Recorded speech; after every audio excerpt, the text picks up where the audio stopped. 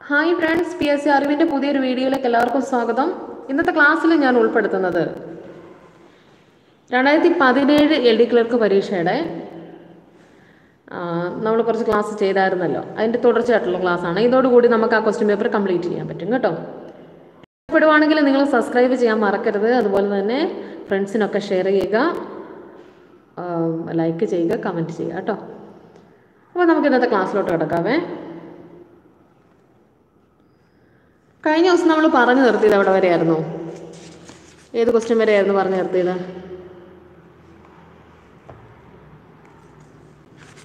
എവിടെ വരെയായിരുന്നു?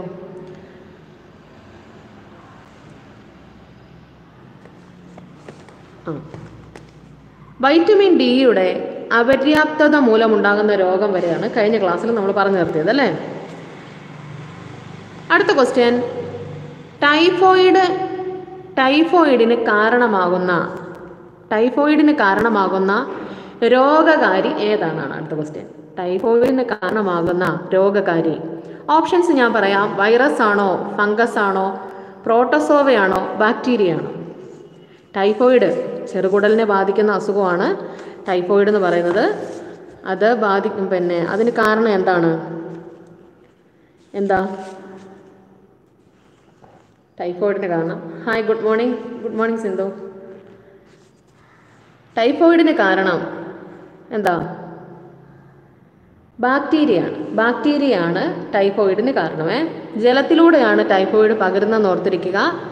PSCയിൽ പ്രധാനമായിട്ട് നമ്മൾ അറിഞ്ഞിരിക്കേണ്ട ഒരു പോയിന്റാണ് ടൈഫോയിഡ് ബാധിക്കുന്നത്. Hi പ്രസാദേ, hi. ടൈഫോയിഡ് ബാധിക്കുന്നത് നമ്മുടെ ചെറുകുടലിനെയാണ് ടൈഫോയിഡ് ബാധിക്കുന്നത്. അതുപോലെ തന്നെ ജലത്തിലൂടെ പകരുന്ന രോഗമാണ്. ഓക്കെ,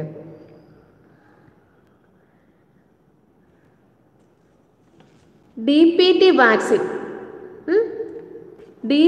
വാക്സിൻ തടയുന്ന രോഗങ്ങൾ ഏതൊക്കെയാണ്? DPT വാക്സിൻ തടയുന്ന രോഗങ്ങൾ: ഡിപ്തീരിയ, വില്ലൻ ചുമ, ടെറ്റനസ്. Hi Zubair, hi. എല്ലാവർക്കും ഗുഡ് മോർണിംഗ്. DPT വാക്സിൻ തടയുന്ന രോഗങ്ങളാണ് ഡിപ്തീരിയ, വില്ലൻ ചുമ, ടെറ്റനസ്. ഓർത്തിരിക്കുക. വസൂരി വാക്സിൻ ആദ്യമായി വികസിപ്പിച്ചെടുത്തത് ആരാണ്? വസൂരി വാക്സിൻ ആദ്യമായിട്ട് വികസിപ്പിച്ചെടുത്ത ആരാണ്? ആദ്യത്തെ വാക്സിനാണ് വസൂരി എന്ന് പറയുന്നത്. വസൂരി വാക്സിൻ ആദ്യമായി വികസിപ്പിച്ചെടുത്ത വാക്സിനാണ് വസൂരി വാക്സിൻ. നമുക്കറിയാം രോഗപ്രതിരോധ ശേഷിയുടെ പിതാവാരാ? രോഗപ്രതിരോധ ശേഷിയുടെ പിതാവാരാണ്? അദ്ദേഹം തന്നെയാണ്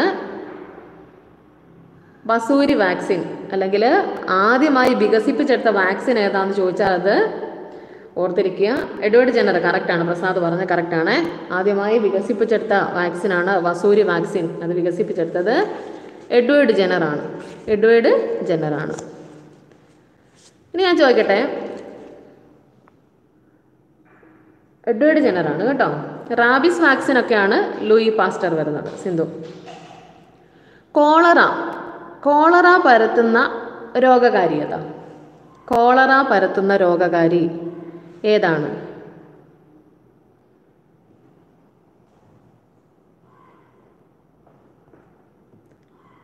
കോളറ പരത്തുന്ന രോഗകാരി ഏതാണെന്നറിയാവോ?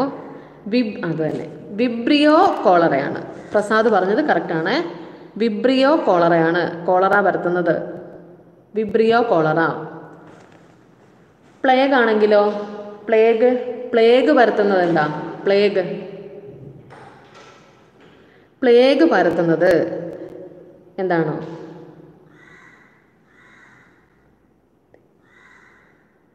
പ്ലേഗ് പരത്തുന്നത് എഴ്സീനിയ പെസ്റ്റിസ് ആണ്. പ്ലേഗ് പരത്തുന്നത് അത് തന്നെ, എഴ്സീനിയ പെസ്റ്റിസ് ആണ്. Cholera പരത്തുന്നത് Vibrio കോളറയാണ്.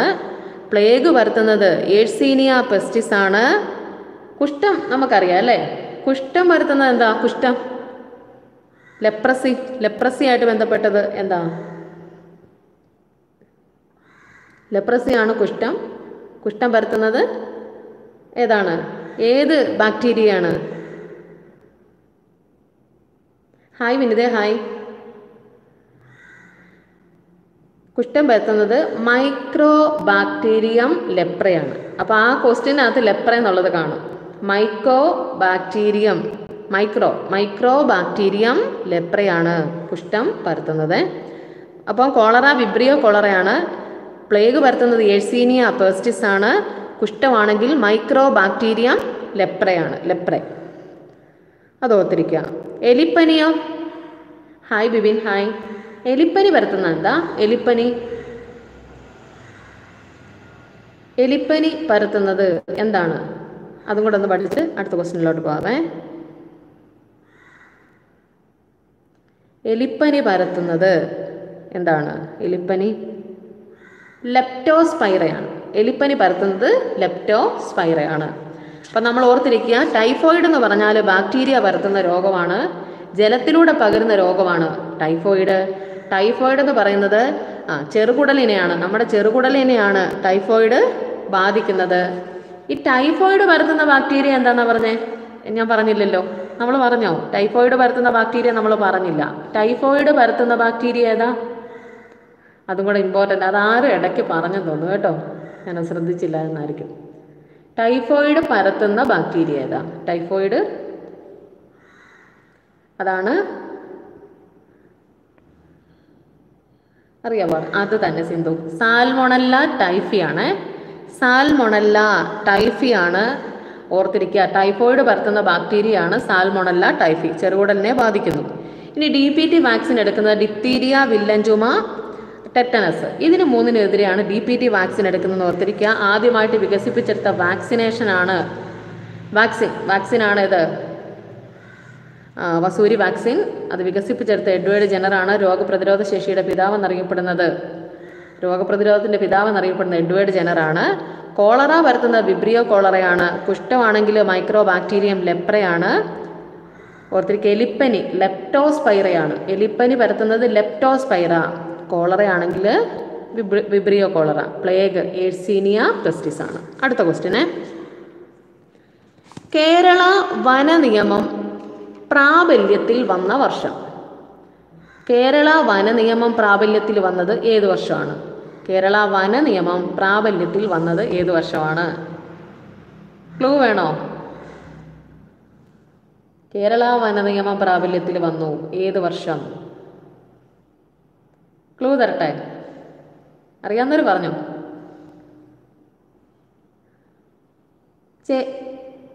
അർജുൻ പറഞ്ഞു, കറക്റ്റാണ്. അർജുൻ പറഞ്ഞു, റോഷിദ് പറഞ്ഞു, സുബൈർ പറഞ്ഞു, കറക്റ്റാണ്. ക്ലൂ ഞാൻ ഉദ്ദേശിച്ചത് നമുക്കറിയാം. 1961 ഒത്തിരി കാര്യങ്ങളില്ലേ?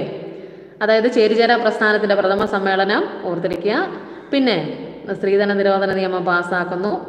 പിന്നെ ഇത് ഓർത്തിരിക്കുക, നമ്മുടെ കേരളത്തിൻ്റെ ദേശീയോത്സവം ഓണമായത് എന്നാന്ന് ചോദിച്ചാൽ 1961 കേരളത്തിൽ വന നിയമം നിലവിൽ വന്നു. 1961 അർജുന അവാർഡ് കൊടുക്കാൻ തുടങ്ങി. 1961 ഇതൊക്കെ ഓർത്തിരുന്നോണം കേട്ടോ. അർജുന അവാർഡ് 1961. പിന്നെ വനനിയമം, കേരളത്തിലെ വനനിയമം, അതെല്ലാം ഇതിൻ്റെ കൂടെ ഓർത്തിരിക്കുക. ഇനി നമ്മളോട് ചോദിക്കുകയാണ്, തിരുവിതാംകൂറിലെ വനം, ബെർലിൻ വാള്. ഓക്കെ, തിരുവിതാംകൂറിൽ വനനിയമം നിലവിൽ വന്ന വർഷം ഏതാ? തിരുവിതാംകൂറിൽ വനനിയമം നിലവിൽ വന്നു ഏത് വർഷം? പറയാവോ? ക്ലൂ വേണേ തരാവേ. അതിന് ക്ലൂ ഉണ്ടേ. അറിയത്തില്ലെങ്കിൽ ക്ലൂ പറയും ഞാൻ. അതിന് ഓർത്തെടുത്തോണം. തിരുവിതാംകൂറിൽ വനനിയമം വന്നത്, സിന്ധു പറഞ്ഞത് കറക്റ്റാണ് കേട്ടോ, 1887 തിരുവിതാംകൂറിൽ വനനിയമം. വിനിത പറഞ്ഞു, സിന്ധു പറഞ്ഞു 1887. ഇമ്പോർട്ടൻ്റ് പോയിൻ്റാണ് അതുവേ. കേരളത്തിൽ വനനിയമം 1961, തിരുവിതാംകൂറിൽ വനനിയമം 1887. അതുപോലെ തന്നെ ഓർക്കണം, 1887 ദീപിക പത്രം 1887. പിന്നെ അതുപോലെ തന്നെ അരുവിപ്പുറം ക്ഷേത്രം ഗുരു പണി കഴിപ്പിച്ചത് 1887. പണി കഴിപ്പിച്ചത് 1887. അത് അരുവിപ്പുറം ക്ഷേത്രം ഇത് ചെയ്യുന്നത് എന്നതാ, അരുവിപ്പുറം പ്രതിഷ്ഠ ചെയ്യുന്നത് 1888. ഈ ക്വസ്റ്റ്യൻ നോക്കി എഴുതിക്കോണം. ഇന്ത്യയിൽ വന്യജീവി സംരക്ഷണ നിയമം നിലവിൽ വന്ന വർഷം അതേതാ?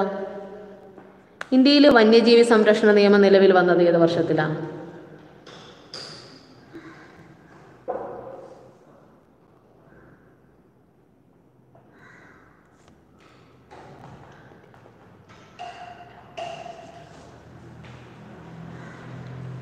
1972. 1972 ജനുവരി 21 നിലവിൽ വന്ന സംസ്ഥാനങ്ങൾ എന്ന് എഴുതിക്കേ.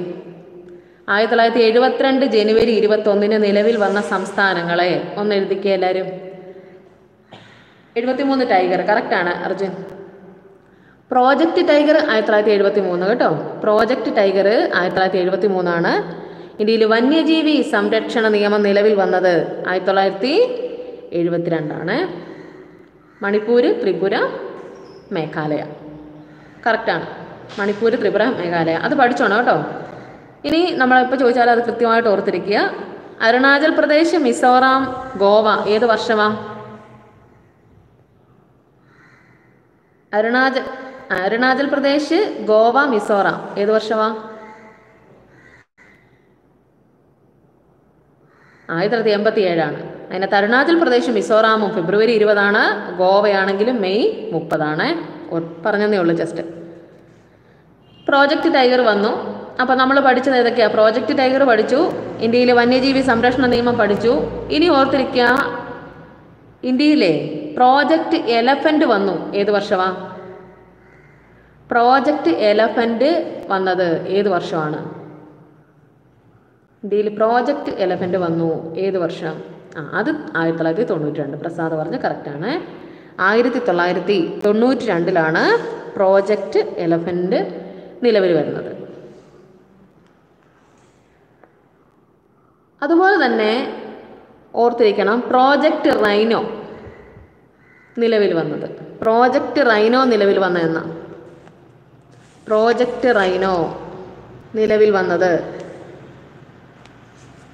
ക്ലൂ തരട്ടെ. Project, hi Sheeja, hi. Project rhino 2011 correct Arjun. അതിന് കൂടെ ഒന്ന് ഓർത്ത് വെച്ചേക്കണേ, അന്താരാഷ്ട്ര വനവർഷവും അന്താരാഷ്ട്ര വനവർഷവും രസതന്ത്ര വർഷവും ഇത് തന്നെയാണ്. അന്താരാഷ്ട്ര വനവർഷവും രസതന്ത്ര വർഷവും ഈ 2011 ഓർത്ത് വെച്ചേക്കണം കേട്ടോ. അന്താരാഷ്ട്ര വനവർഷവും രസതന്ത്ര വർഷവും 2011. പ്രോജക്റ്റ് റൈനോ എന്നാണ്? അതും 2011. Project rhino 2011. ഇനി നമ്മളോട് ചോദിക്കുകയാണ്, ഇന്ത്യയിൽ വനസംരക്ഷണ നിയമം നിലവിൽ വന്നത് ഏത് വർഷം? ഇന്ത്യയിൽ വനസംരക്ഷണ നിയമം നിലവിൽ വന്നത് ഏത് വർഷം? ഇതെല്ലാം ഞാൻ ഒന്നുകൂടെ പറയും കേട്ടോ, അപ്പോൾ നിങ്ങൾക്ക് ആ ബുദ്ധിയിൽ നിന്നോളൂ. വനസംരക്ഷണ നിയമം ഏത് വർഷം വന്നു? ക്ലൂ വേണോ? തിരുവനന്തപുരത്ത് മിൽമ വന്നത് ഏത് വർഷമാണോ? വയനാട് ജില്ല നിലവിൽ വന്നത് ഏത് വർഷമാണോ? തിരുവനന്തപുരത്ത് മിൽമ നിലവിൽ വന്നു, വയനാട് ജില്ല ഏത് വർഷം നിലവിൽ വന്നു? ആ വർഷം തന്നെയാണ് ഇന്ത്യയിൽ വനസംരക്ഷണ നിയമം നിലവിൽ വന്നത്. അത് തന്നെ 1980. അപ്പം തിരുവനന്തപുരത്ത് മിൽമ വന്നത് ഓർത്തിരിക്കണം, 1980 ഓർത്തിരിക്കാം.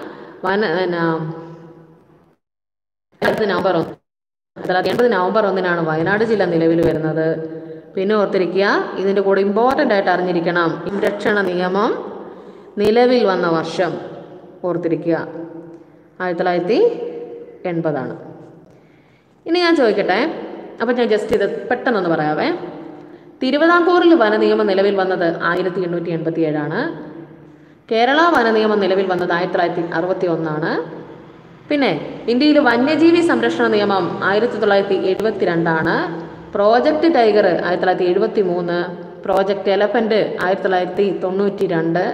പിന്നെ പ്രോജക്റ്റ് റൈനോ 2011. ഈ 2011 തന്നെയാണ് അന്താരാഷ്ട്ര വനവർഷവും അന്താരാഷ്ട്ര രസതന്ത്ര വർഷവും 2011 UN-ൻ്റെ. പിന്നെ ഇന്ത്യൻ വനസംരക്ഷണ നിയമം 1980 ഓർത്തിരിക്കുക. ഇനി 1961 നമ്മൾ കുറേ കാര്യങ്ങൾ പഠിച്ചില്ലേ? ഓണം ദേശീയോത്സവമായി, പിന്നെ ചേരിചേരാ സമ്മേളനം, പ്രഥമ സമ്മേളനം നടന്നു. അതിൻ്റെ കൂടെ ഓർത്തു വെക്കേണ്ട ആർക്കെങ്കിലും അറിയാം? വേറെ എന്തെങ്കിലും ഇതിൻ്റെ കൂടെ ആഡ് ചെയ്യാനുണ്ടോ? ഞാൻ പറഞ്ഞതിൻ്റെ കൂടെ അർജുന അവാർഡ് കൊടുക്കാൻ തുടങ്ങി, ഓർത്തിരിക്കുക. അതിൻ്റെ കൂടെ എന്തെങ്കിലും വേറെ ആഡ് ചെയ്യാൻ നിങ്ങളുടെ കയ്യിലുണ്ടോ? ഓർത്ത് നോക്കി, എന്തെങ്കിലും ഉണ്ടോ എന്ന് എഴുതിക്കേ.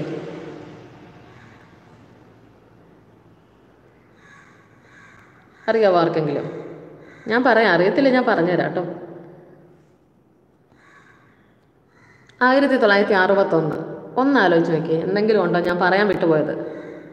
61 ഞാൻ സ്ത്രീധന നിരോധനം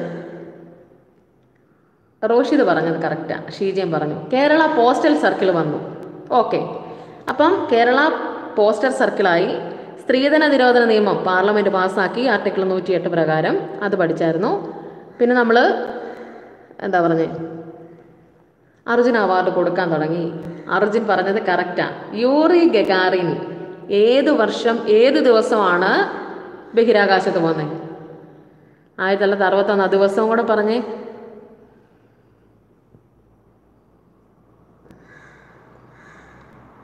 ഇമ്പോർട്ടൻ്റ് പോയിന്റാണ് അതും കേട്ടോ.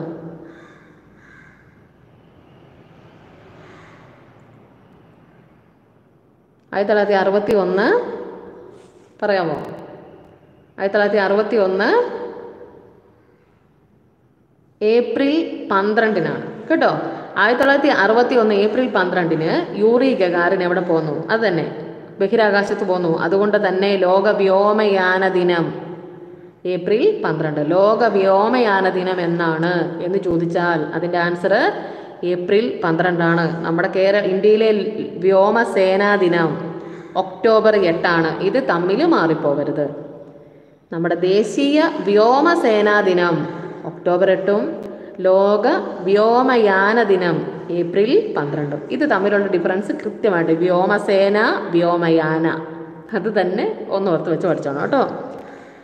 ഇതിൻ്റെ കൂടെ ഒരു പ്രത്യേക കാര്യം നിങ്ങൾ പറയാൻ വിട്ടുപോയി. അതെന്താ?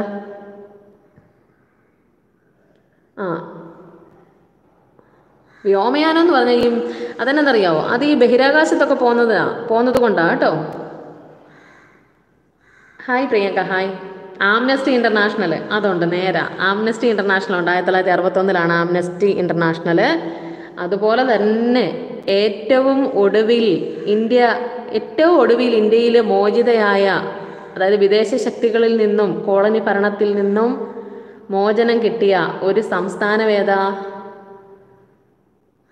അതേതാ? അതാണ് ക്ലൂ. അത് പറയാനുള്ള ക്ലൂ ആണിത്. അത് തന്നെ, ഓപ്പറേഷൻ വിജയ്, ഗോവ മോചനം. അപ്പോൾ ഇത്രയും കാര്യം ഒന്ന് ഓർത്തിരിക്കുക. Amnesty international 1961. യൂറി ഗഗാറിൻ എവിടെ പോയി? ബഹിരാകാശത്ത് പോയി. 1961 പോയി. നമ്മുടെ കേരളത്തിൻ്റെ ദേശീയോത്സവം ഓണമായി 1961. പിന്നെ കേരള പോസ്റ്റൽ സർക്കിൾ വന്നു 1961. Kerala postal circle. പിന്നെ സ്ത്രീധന നിരോധന നിയമം നമുക്ക് പിന്നെ എല്ലാം കേട്ട് പരിചയമായതാണ്. പാർലമെൻറ്റിൻ്റെ ആദ്യത്തെ സംയുക്ത സമ്മേളനം നടന്നത് എന്നാന്ന് ചോദിച്ചാൽ 1961. പിന്നെ അർജുന അവാർഡ്, ഗോവ വിമോചനം, അതൊക്കെ എൻ്റെ കൂടെ ഒന്ന് ഓർത്ത് വെച്ചേക്കണേ. അടുത്ത ക്വസ്റ്റ്യൻ,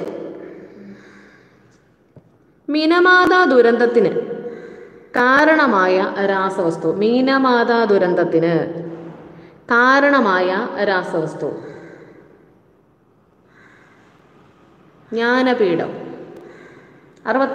കൊടുക്കാൻ തീരുമാനിച്ചു. അതെ അർജുൻ, ജ്ഞാനപീഠം കൊടുക്കാൻ തീരുമാനിച്ചു കേട്ടോ. തീരുമാനിച്ച് 1961. കൊടുത്തതാണ് 1965. കറക്റ്റാണ്. 1961 ജ്ഞാനപീഠം കൊടുക്കാൻ തീരുമാനിച്ചെങ്കിലും 65 കൊടുത്തത്.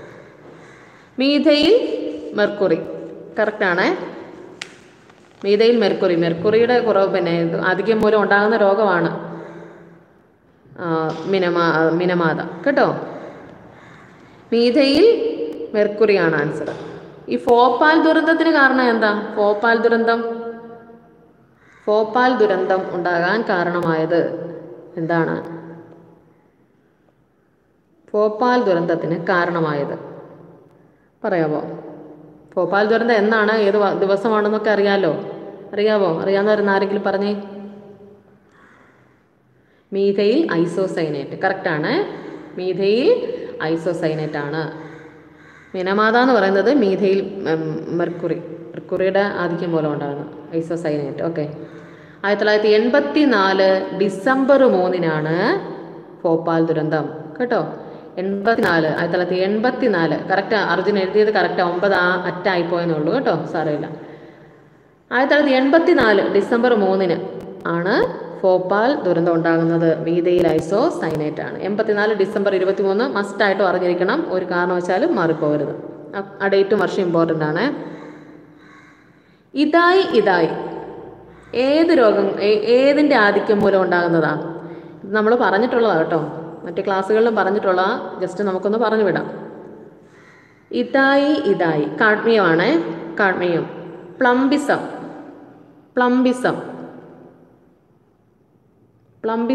എന്തിൻ്റെ ഇതുകൊണ്ടുണ്ടാകുന്ന പ്ലംബിസം? ഇതായി കാഡ്മിയം. Hi രഞ്ജിത്തെ, hi. സന്ദീപ് വന്നു, ഹായ് സന്ദീപേ. ഇതായി കാഡ്മിയമാണ്. പിന്നെ ലെഡ് അത് തന്നെ. പ്ലംബിസം ലെഡിൻ്റെ ആധിക്യം മൂലം ഉണ്ടാകുന്നതാണ്. ഓക്കെ. ബ്ലാക്ക് ഫുട്ട് ഡിസീസ് ചോദിച്ചാലോ? ബ്ലാക്ക് ഫുട്ട് ഡിസീസ് എന്തിൻ്റെ ആധിക്യം മൂലം ഉണ്ടാകുന്ന രോഗമാണെന്നൊരു ക്വസ്റ്റ്യൻ ചോദിച്ചാൽ ഏതെഴുതും? ബ്ലാക്ക് ഫുട്ട് ഡിസീസ് എന്തിൻ്റെ ആധിക്യം മൂലം ഉണ്ടാകുന്ന രോഗമാണ്? Black foot disease എന്തിൻ്റെയാ? ആഴ്സനിക്കാണ്. കറക്റ്റാണ്. സന്ദീപ് പറഞ്ഞു, ഷീജ പറഞ്ഞു ആഴ്സനിക്കാണ് കേട്ടോ. ആഴ്സനിക്കിൻ്റെ ആധിക്യം മൂലം ഉണ്ടാകുന്നതാണ് ബ്ലാക്ക് ഫുട്ട് ഡിസീസ്. എങ്കിലേ ഹൈപ്പർ കലേമിയ എന്തിൻ്റെ ആധിക്യം മൂലം ഉണ്ടാകുന്നതാ? ഹൈപ്പർ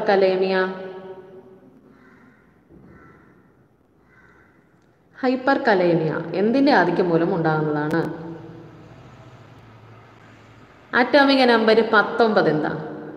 ആറ്റോമിക നമ്പർ 19 പൊട്ടാസ്യമാണ്. പൊട്ടാസ്യം കറക്റ്റാണ്. റോഷിത് പറഞ്ഞു, അർജുൻ, പിന്നെ പ്രസാദ് പറഞ്ഞു, സന്ദീപ്, ഷീജ കറക്റ്റാണ്. പൊട്ടാസ്യത്തിൻ്റെ ആധിക്യം മൂലം ഉണ്ടാകുന്നതാണ് ഹൈപ്പർ കലേമിയ. ഓർത്തിരിക്കുക. അടുത്ത ക്വസ്റ്റ്യൻ, ആൽഗകളെ കുറിച്ചുള്ള പഠനം എന്ത് പേരിലാണ് അറിയപ്പെടുന്നത്? ആൽഗ പഠനം ആന്തോളജി ആണോ, മൈക്കോളജി ആണോ, ഫൈക്കോളജി ആണോ, ഡെൻഡ്രോളജി ആണോ? ആൽഗകളെ കുറിച്ചുള്ള പഠനം എന്ത് പേരിലാണ് അറിയപ്പെടുന്നത്? Alga. Anthology, mycology, phycology, ഡെൻഡ്രോളജി. Phycology. അതെ. പ്രസാദ് പറഞ്ഞു, അർജുൻ ആദ്യം പറഞ്ഞു, അർജുൻ പറഞ്ഞു, പ്രസാദ്, വിപിൻ. ഓക്കെ, എല്ലാവരും പറഞ്ഞ കറക്റ്റാണ്. ആൽഗ പഠനം ഫൈക്കോളജിയാണ്. ഈ സൗന്ദര്യത്തെക്കുറിച്ചൊക്കെയുള്ള പഠനം എന്താ? സൗന്ദര്യം പഠനം അതെന്താ? സൗന്ദര്യത്തെക്കുറിച്ചുള്ള പഠനം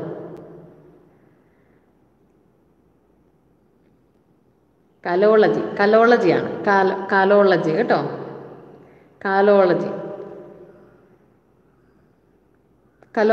കലോളജിയാണ് സൗന്ദര്യത്തെക്കുറിച്ചുള്ള പഠനം. വൃക്ഷങ്ങളെക്കുറിച്ചുള്ള പഠനം. വൃക്ഷങ്ങളെക്കുറിച്ചുള്ള പഠനം എന്താ? അതൊക്കെ നമ്മൾ പറഞ്ഞിട്ടുള്ളതാണല്ലോ. പെട്ടെന്ന് പറയാം ഞാൻ. വൃക്ഷങ്ങളെക്കുറിച്ചുള്ളതാണെങ്കിൽ എന്താ? ഡെൻഡ്രോളജി. കറക്റ്റാണ്. ഡെൻഡ്രോളജിയാണ്. കലപഠനം ഹിസ്റ്റോളജി നമ്മൾ പറഞ്ഞ ക്ലാസ്സുകളിൽ പറഞ്ഞിട്ടുള്ളതാണ്, സമയം കളയണ്ട.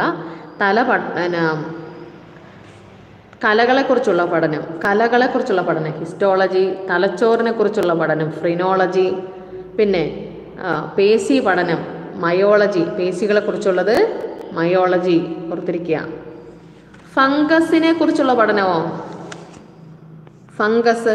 ആൽഗകളെ കുറിച്ച് പഠിച്ചപ്പോൾ നമ്മൾ പറഞ്ഞു ഫൈക്കോളജി. ഇനി ഫംഗസിനെ കുറിച്ചുള്ള പഠനമോ? ഫംഗസ് പഠനം എന്താണ്?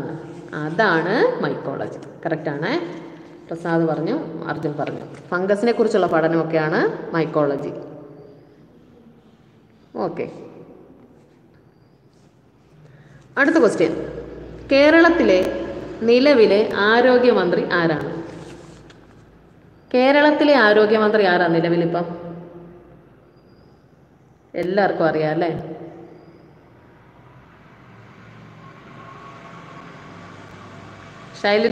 ശൈലജ ടീച്ചറാണ് കേരളത്തിലെ. കേന്ദ്ര ആരോഗ്യമന്ത്രി ആരാ?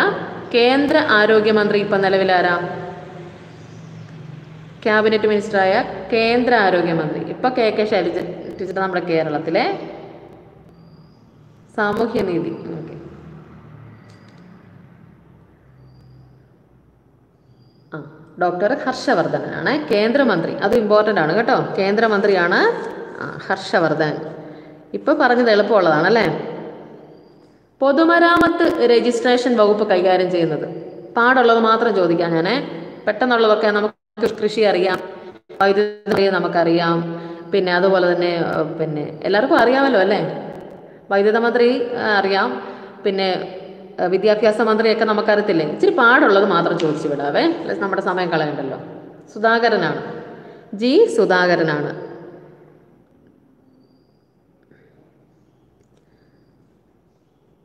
പിന്നെ ജി സുധാകരനാണ് ആൻസറേ. വ്യവസായം കായികം. വ്യവസായം കായികം. ആർക്കെങ്കിലും ഇത് അറിയത്തില്ലാത്തവരുണ്ടെങ്കിൽ പറഞ്ഞേക്കണേ കേട്ടോ. ആർക്കെങ്കിലും ഇത് മൊത്തം പറയണം എന്ന് പറഞ്ഞാൽ ഞാൻ പറയാം. നിലവിലെ കേരളത്തിലെ മന്ത്രിമാരെ എല്ലാവരെയും പറയാവോ എന്ന് ചോദിച്ചാൽ ഞാൻ പറയാം. അത്യാവശ്യം ആർക്കെങ്കിലും അറിയാത്ത ഉണ്ടെങ്കിൽ പറഞ്ഞോണം. ഞാൻ ഇച്ചിരി പാടുള്ളത് മാത്രം ഉൾപ്പെടുത്താനാണ് ഉദ്ദേശിക്കുന്നത്. നമ്മുടെ സമയം പോകരുതല്ലോ കേട്ടോ. എല്ലാവർക്കും ഏകദേശം അറിയാമല്ലോ, നമ്മൾ വാർത്തകളൊക്കെ കാണുമ്പോഴേ കുറേ കാര്യങ്ങളൊക്കെ നമുക്കറിയാമല്ലോ. E P ജയരാജനാണ്. E P ജയരാജനാണ്. വനമന്ത്രി ആരാ? വനമന്ത്രിയൊക്കെ പ്രീവിയസ് ക്വസ്റ്റ്യൻ ആണ്.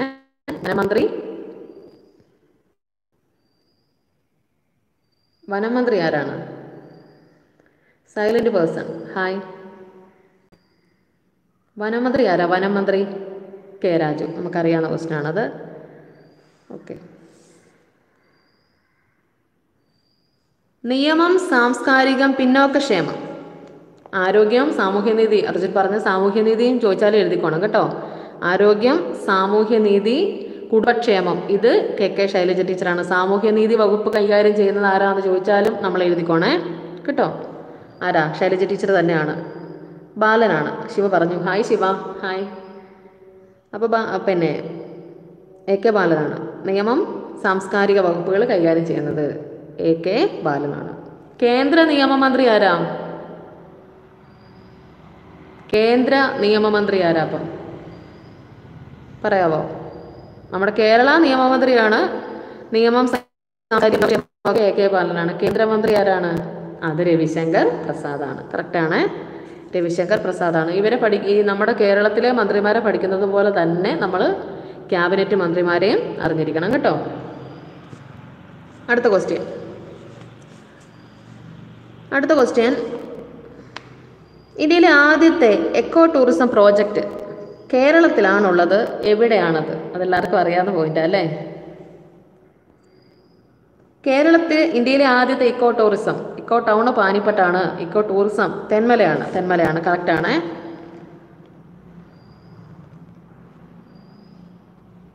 ഓക്കെ. 1998 തെന്മല ഇക്കോ ടൂറിസം ആകുന്നത് കേട്ടോ. 1998. 1998. ഡേറ്റൊന്നും വർഷമൊന്നും അത്ര വലിയൊരു ഇമ്പോർട്ടൻ്റ് അല്ല, എന്നാലും ജസ്റ്റ് ഒന്ന് അറിഞ്ഞിരുന്നു. ഇന്ത്യയിലെ ആദ്യത്തെ ബയോസ്ഫിയർ റിസർവ് ഏതാ? ഇന്ത്യയിലെ ആദ്യത്തെ ബയോസ്ഫിയർ റിസർവ് ഏത് വർഷമാണ് ആകുന്നതെന്നും കൂടെ പറയണേ. ഇന്ത്യയിലെ ആദ്യത്തെ ബയോസ്ഫിയർ റിസർവ് ഏതാണ്? ഏത് വർഷമാണിത് ആകുന്നത്? ഏതാ ബയോസ്ഫിയർ റിസർവ്? നീലമലകളുടെ നാട് ഏതാ? അത് നീലഗിരി.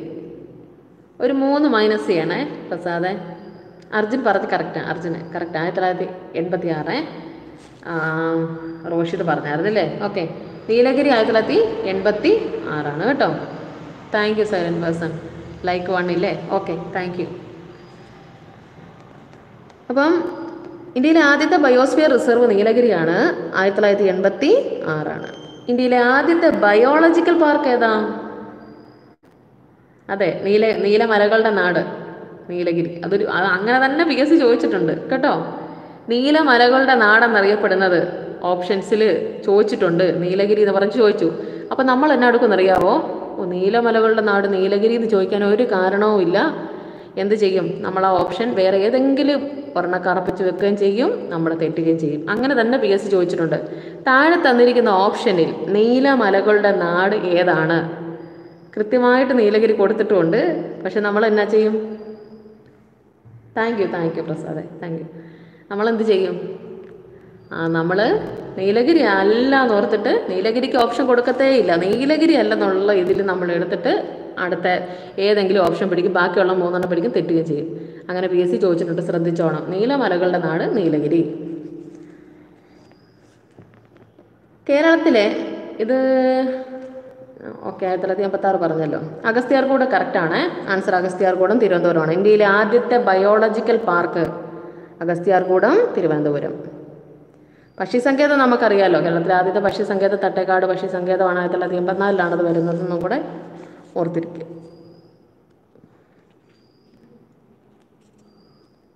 ഓക്കെ, അടുത്ത ക്വസ്റ്റ്യൻ അന്താരാഷ്ട്ര പയർ വർഷമായിട്ട് ആചരിച്ചത് ഏത് വർഷമാണ്? അന്താരാഷ്ട്ര പയർ വർഷം ആയിട്ട് ആചരിച്ചത് ഏത് വർഷമാണ്? അന്താരാഷ്ട്ര പയർ വർഷം ഏതാ? പറഞ്ഞേ. അന്താരാഷ്ട്ര പയർ വർഷം കറക്റ്റാ, 2016. ഷാരോൺ വന്നിട്ടുണ്ട്. ഹായ് ഷാരോൺ. 2016 ആൻസറേ. അപ്പം നമുക്കിതിൻ്റെ കൂടെ കുറേ വർഷങ്ങളൊന്ന് പഠിച്ചു പോയേക്കാം കേട്ടോ. ഞാൻ ചോദിക്കാം, നിങ്ങൾ പറഞ്ഞാൽ മതി. കുറേ നമ്മൾ പറഞ്ഞിട്ടുണ്ട്. ഈ അന്താരാഷ്ട്ര വർഷങ്ങൾ ആചരിക്കാൻ തുടങ്ങുന്നത് 1950 മുതലാണ് കേട്ടോ. 1950 തൊട്ടാണ് അന്താരാഷ്ട്ര വർഷങ്ങൾ ആചരിച്ചേക്കാം എന്ന് UN ഒരു തീരുമാനമെടുക്കുന്നത്. ഓർത്തിരിക്കുക കേട്ടോ. ഇനി ഓർത്തിരിക്കണം, 1967 എന്ത് വർഷമാണ്? ആർക്കെങ്കിലും അറിയാമോ? 1967. ഇതിൻ്റെ ക്ലാസ് ഞാൻ ഇട്ടിട്ടുള്ളതാണ്, എന്നാലും ജസ്റ്റ് ഒന്ന് പറഞ്ഞു വിട്ടേക്കാവേ. ആ ക്വസ്റ്റ്യൻ ഒന്ന് കംപ്ലീറ്റ് ചെയ്ത് വിടാനായിട്ട് കേട്ടോ. ടൂറിസം വർഷം കറക്റ്റാണ് അർജുൻ. അന്താരാഷ്ട്ര വിനോദസഞ്ചാര വർഷമാണ് 1967. അന്താരാഷ്ട്ര വിനോദസഞ്ചാര വർഷം 1967. പിന്നെ എടുക്കേണ്ട വർഷം ഏതാ നിങ്ങൾ പറഞ്ഞേ? 67 കഴിഞ്ഞ് പിന്നെ നമുക്ക് ഇമ്പോർട്ടൻ്റ് ആയിട്ട് അറിയേണ്ടത് 70 എന്താ? 1970 എടുത്തേ. 70ൻ്റെ പ്രത്യേകത എന്താ? ഞാൻ ഇന്നലെ പറഞ്ഞല്ലോ. അറിയാവുന്നവർ പെട്ടെന്ന് പറയണേ, നമുക്ക് പെട്ടെന്ന് പറഞ്ഞു പോവാം. 1970 എന്ത് വർഷമാണ്? 1970 ഏത് വർഷമാണ്? വിദ്യാഭ്യാസ വർഷമാണ് കേട്ടോ. 1970 വിദ്യാഭ്യാസ വർഷമാണ്. 1970 വിദ്യാഭ്യാസ വർഷം, എഡ്യൂക്കേഷൻ. അടുത്തത് നമ്മൾ എടുക്കേണ്ടത് ഏതാ? അടുത്തത് പുസ്തകവർഷം അല്ലേ? പുസ്തകവർഷം ഏതാ വരുന്നത്? പുസ്തകവർഷം, അന്താരാഷ്ട്ര പുസ്തകവർഷം ഏതാണ്? പറയാമോ? എല്ലാം പറഞ്ഞു കഴിഞ്ഞിട്ട് ഞാൻ ഒന്നുകൂടെ ലാസ്റ്റ് പറയും, അപ്പം നമുക്ക് കൃത്യമായിട്ട് കിട്ടുവേ. അന്താരാഷ്ട്ര പുസ്തകവർഷം 1972. പിന്നെ അറിഞ്ഞിരിക്കേണ്ടത് 74. 74 എന്ത് വർഷമാണ്? 1974 എടുത്തേ. 74 ഏത് വർഷമാണ്? 1974 അത് തന്നെ, ജനസംഖ്യാ വർഷം. 1974 ജനസംഖ്യ. ഇനി നമുക്ക് അടുത്ത വർഷം ഏതാ ഉള്ളത്? പറഞ്ഞേ, അടുത്ത എന്ത് വർഷമാണ്?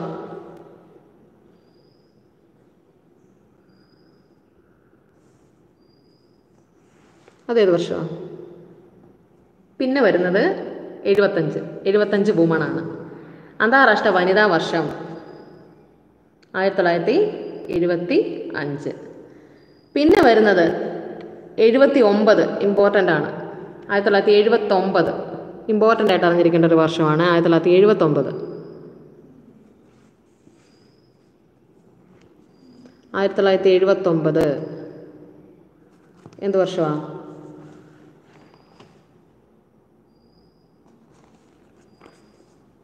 അത് തന്നെ, ശിശുവർഷം. അന്താരാഷ്ട്ര ശിശുവർഷമാണ് 1979. ഇനി ഇമ്പോർട്ടൻ്റ് ആയിട്ട് അറിഞ്ഞിരിക്കണം, അടുത്തത് നമ്മൾ അറിഞ്ഞിരിക്കേണ്ട ഒരു പ്രധാനപ്പെട്ട വർഷമാണ്. അത് ചോദിച്ച് കണ്ടിട്ടൊന്നുമില്ല, നിങ്ങളെന്നാലും ഒന്ന് അറിഞ്ഞിരിക്കണം കേട്ടോ. അന്താരാഷ്ട്ര വികലാംഗ വർഷം എന്ന് ചോദിച്ചാൽ, അന്താരാഷ്ട്ര വികലാംഗ വർഷം എന്ന് ചോദിച്ചാൽ ഏതെഴുതും? അന്താരാഷ്ട്ര വികലാംഗ വർഷം ഏതാണെന്ന് ചോദിച്ചാൽ ഉണ്ടല്ലോ, 1900 എത്ര അറിയാമെന്ന് പറഞ്ഞു. 1970 81 അതെ, ഷീല പറഞ്ഞു. അന്താരാഷ്ട്ര വികലാംഗ വർഷമാണ് 1981, അന്താരാഷ്ട്ര വികലാംഗ വർഷം. ഇനി ഇമ്പോർട്ടൻ്റ് ആയിട്ട് അറിഞ്ഞിരിക്കണം, അന്താരാഷ്ട്ര യുവജന വർഷം. യുവജന വർഷം അറിഞ്ഞിരിക്കണം. യുവജന വർഷം ഇമ്പോർട്ടൻ്റ് ആയിട്ട് നമ്മളുള്ളത് മാത്രമാണ് ഞാനിപ്പോൾ പറയുന്നത് കേട്ടോ. ഇതിനിടയ്ക്ക് കുറേ വർഷങ്ങൾ വേറെ വരുമെങ്കിൽ പോലും ഇമ്പോർട്ടൻ്റ് ആയിട്ട് എന്തായാലും അറിഞ്ഞിരിക്കേണ്ട കുറച്ച് കാര്യങ്ങളുണ്ട്, അത് അത്യാവശ്യമാണ്. പറഞ്ഞേ, അന്താരാഷ്ട്ര വികലാംഗ വർഷം ചോദിച്ചാൽ 1985. അപ്പോൾ ഏതൊക്കെ നമ്മൾ പറഞ്ഞു? വിനോദസഞ്ചാര വർഷം 1967, 1970 വരുന്നത് എഡ്യൂക്കേഷനാണ്, 72 വരുന്നത് പുസ്തക വർഷമാണ്, 74 ജനസംഖ്യാ വർഷം, 75 അന്താരാഷ്ട്ര വനിതാ വർഷം, 79 ശിശുവർഷം, 81 വികലാംഗ വർഷം, 85 അന്താരാഷ്ട്ര യുവജന വർഷം. ഇനി സമാധാന വർഷം സമാധാന വർഷം UN അന്താരാഷ്ട്ര സമാധാന വർഷം. അതേതെഴുതും? നീലഗിരി ബയോസ്ഫിയർ ആയത് ഏത് വർഷമാണോ അതേ വർഷം തന്നെയാണെന്ന് ഓർത്തിരിക്കുക. ഇനി പറഞ്ഞേ, നീലഗിരി ബയോസ്ഫിയർ ആയി ഏത് വർഷം? ആ വർഷമാണ് അന്താരാഷ്ട്ര സമാധാന വർഷവും. 1986 1986 UN അന്താരാഷ്ട്ര സമാധാന വർഷം. ഇനി നമുക്ക് ഇമ്പോർട്ടൻ്റ് ആയിട്ട് അറിഞ്ഞിരിക്കേണ്ടത് പിന്നെ സാക്ഷരതാ വർഷം, അന്താരാഷ്ട്ര സാക്ഷരതാ വർഷം. വിദ്യാഭ്യാസ വർഷം 1970, അന്താരാഷ്ട്ര സാക്ഷരതാ വർഷം അതേതാ? അന്താരാഷ്ട്ര സാക്ഷരതാ വർഷം കറക്റ്റാണ്, റോഷിത് പറഞ്ഞു. 1990 അന്താരാഷ്ട്ര സാക്ഷരതാ വർഷം, 1990. ഓക്കെ, 1990 അന്താരാഷ്ട്ര സാക്ഷരതാ വർഷം. സമുദ്ര വർഷം എന്താ? അല്ല, അതിനിടയ്ക്ക് ദാരിദ്ര്യ നിർമ്മാർജ്ജന വർഷമുണ്ട്. ദാരിദ്ര്യ നിർമ്മാർജ്ജന വർഷം. Hi അജിത്തെ, hi.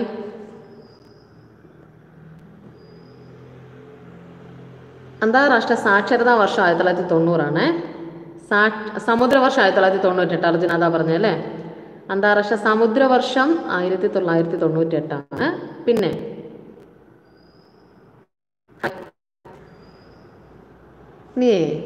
ദാരിദ്ര്യ നിർമ്മാർജ്ജന വർഷം, അതാണ് 1994 കേട്ടോ. ദാരിദ്ര്യ നിർമ്മാർജ്ജന വർഷം 1994. സമുദ്ര വർഷം 1998. ഇനി ഒരു 2 പുതിയ കാര്യം കൂടെ പറഞ്ഞിട്ട് നിർത്താം, അല്ലേ എല്ലാം കൂടെ ആകുമ്പോൾ നിങ്ങൾക്ക് ബുദ്ധിമുട്ടുണ്ടോ? എല്ലാം പറയണോ? എല്ലാം കൂടെ ആകുമ്പോൾ മറന്നു പോവോ? അല്ലെങ്കിൽ നാളത്തെ ക്ലാസ്സിൽ ഉൾപ്പെടുത്താം. പറയണമെങ്കിൽ ഞാൻ പറയാം. എല്ലാം കൂടെ ആകുമ്പോഴത്തേനും നിങ്ങൾക്ക് കൺഫ്യൂഷൻ ആവുമോ?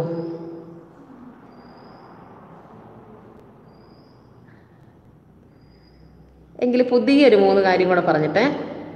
അന്താരാഷ്ട്ര പ്രകാശ വർഷം മണ്ണ് വർഷം നമുക്കറിയാം 2015. ഓക്കെ, ഇടയ്ക്ക് ചോദിച്ചാൽ മറക്കില്ല. ചോദിക്കാം കേട്ടോ, പറഞ്ഞേക്കാം. ശരി. അപ്പം ദാരിദ്ര്യ വർഷം, ദാരിദ്ര്യ നിർമ്മാർജ്ജന വർഷം എന്ന് പറയുന്നത് 1994. ദാരിദ്ര്യ നിർമ്മാർജ്ജന വർഷം. പിന്നെ നമ്മൾ അറിഞ്ഞിരിക്കുന്ന ഇമ്പോർട്ടൻ്റ് സമുദ്ര വർഷം അറിഞ്ഞിരിക്കണം. 1900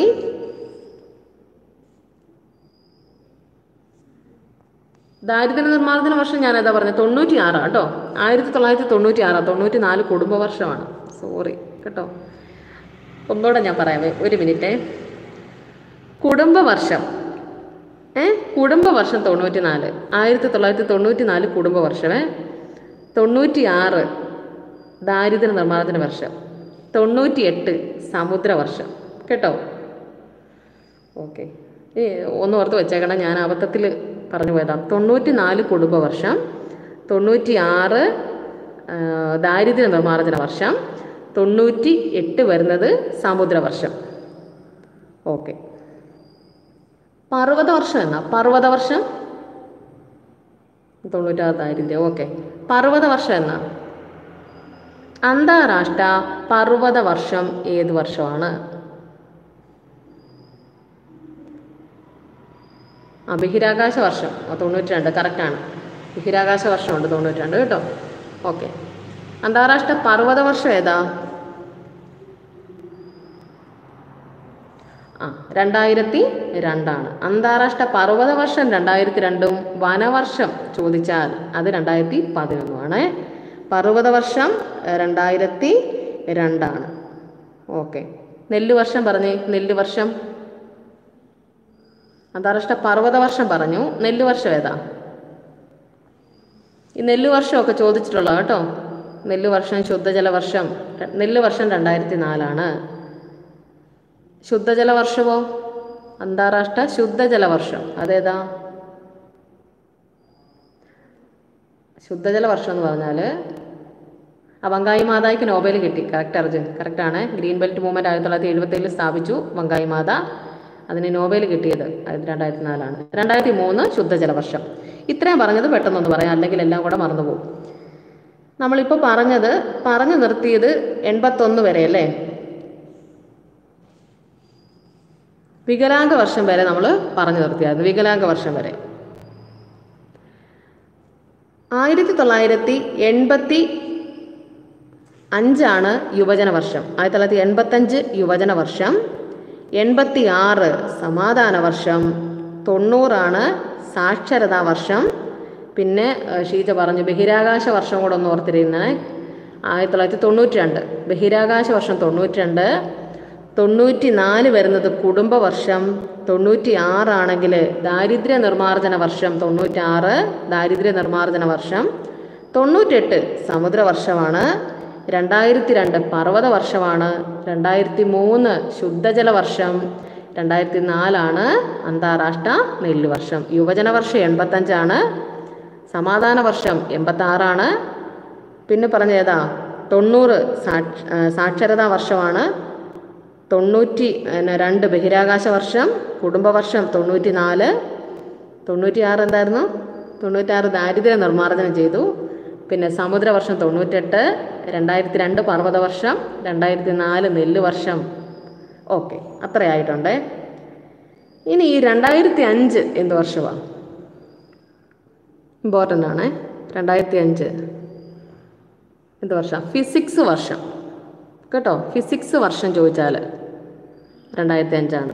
അന്താരാഷ്ട്ര ഭൗതിക ശാസ്ത്ര വർഷം അതാണ് PSCയുടെ ക്വസ്റ്റ്യൻ. അന്താരാഷ്ട്ര ഭൗതിക ശാസ്ത്ര വർഷം ഏതാണെന്ന് ചോദിച്ചാൽ അത് 2005. നെല്ല് വർഷം 2004. ഓക്കെ.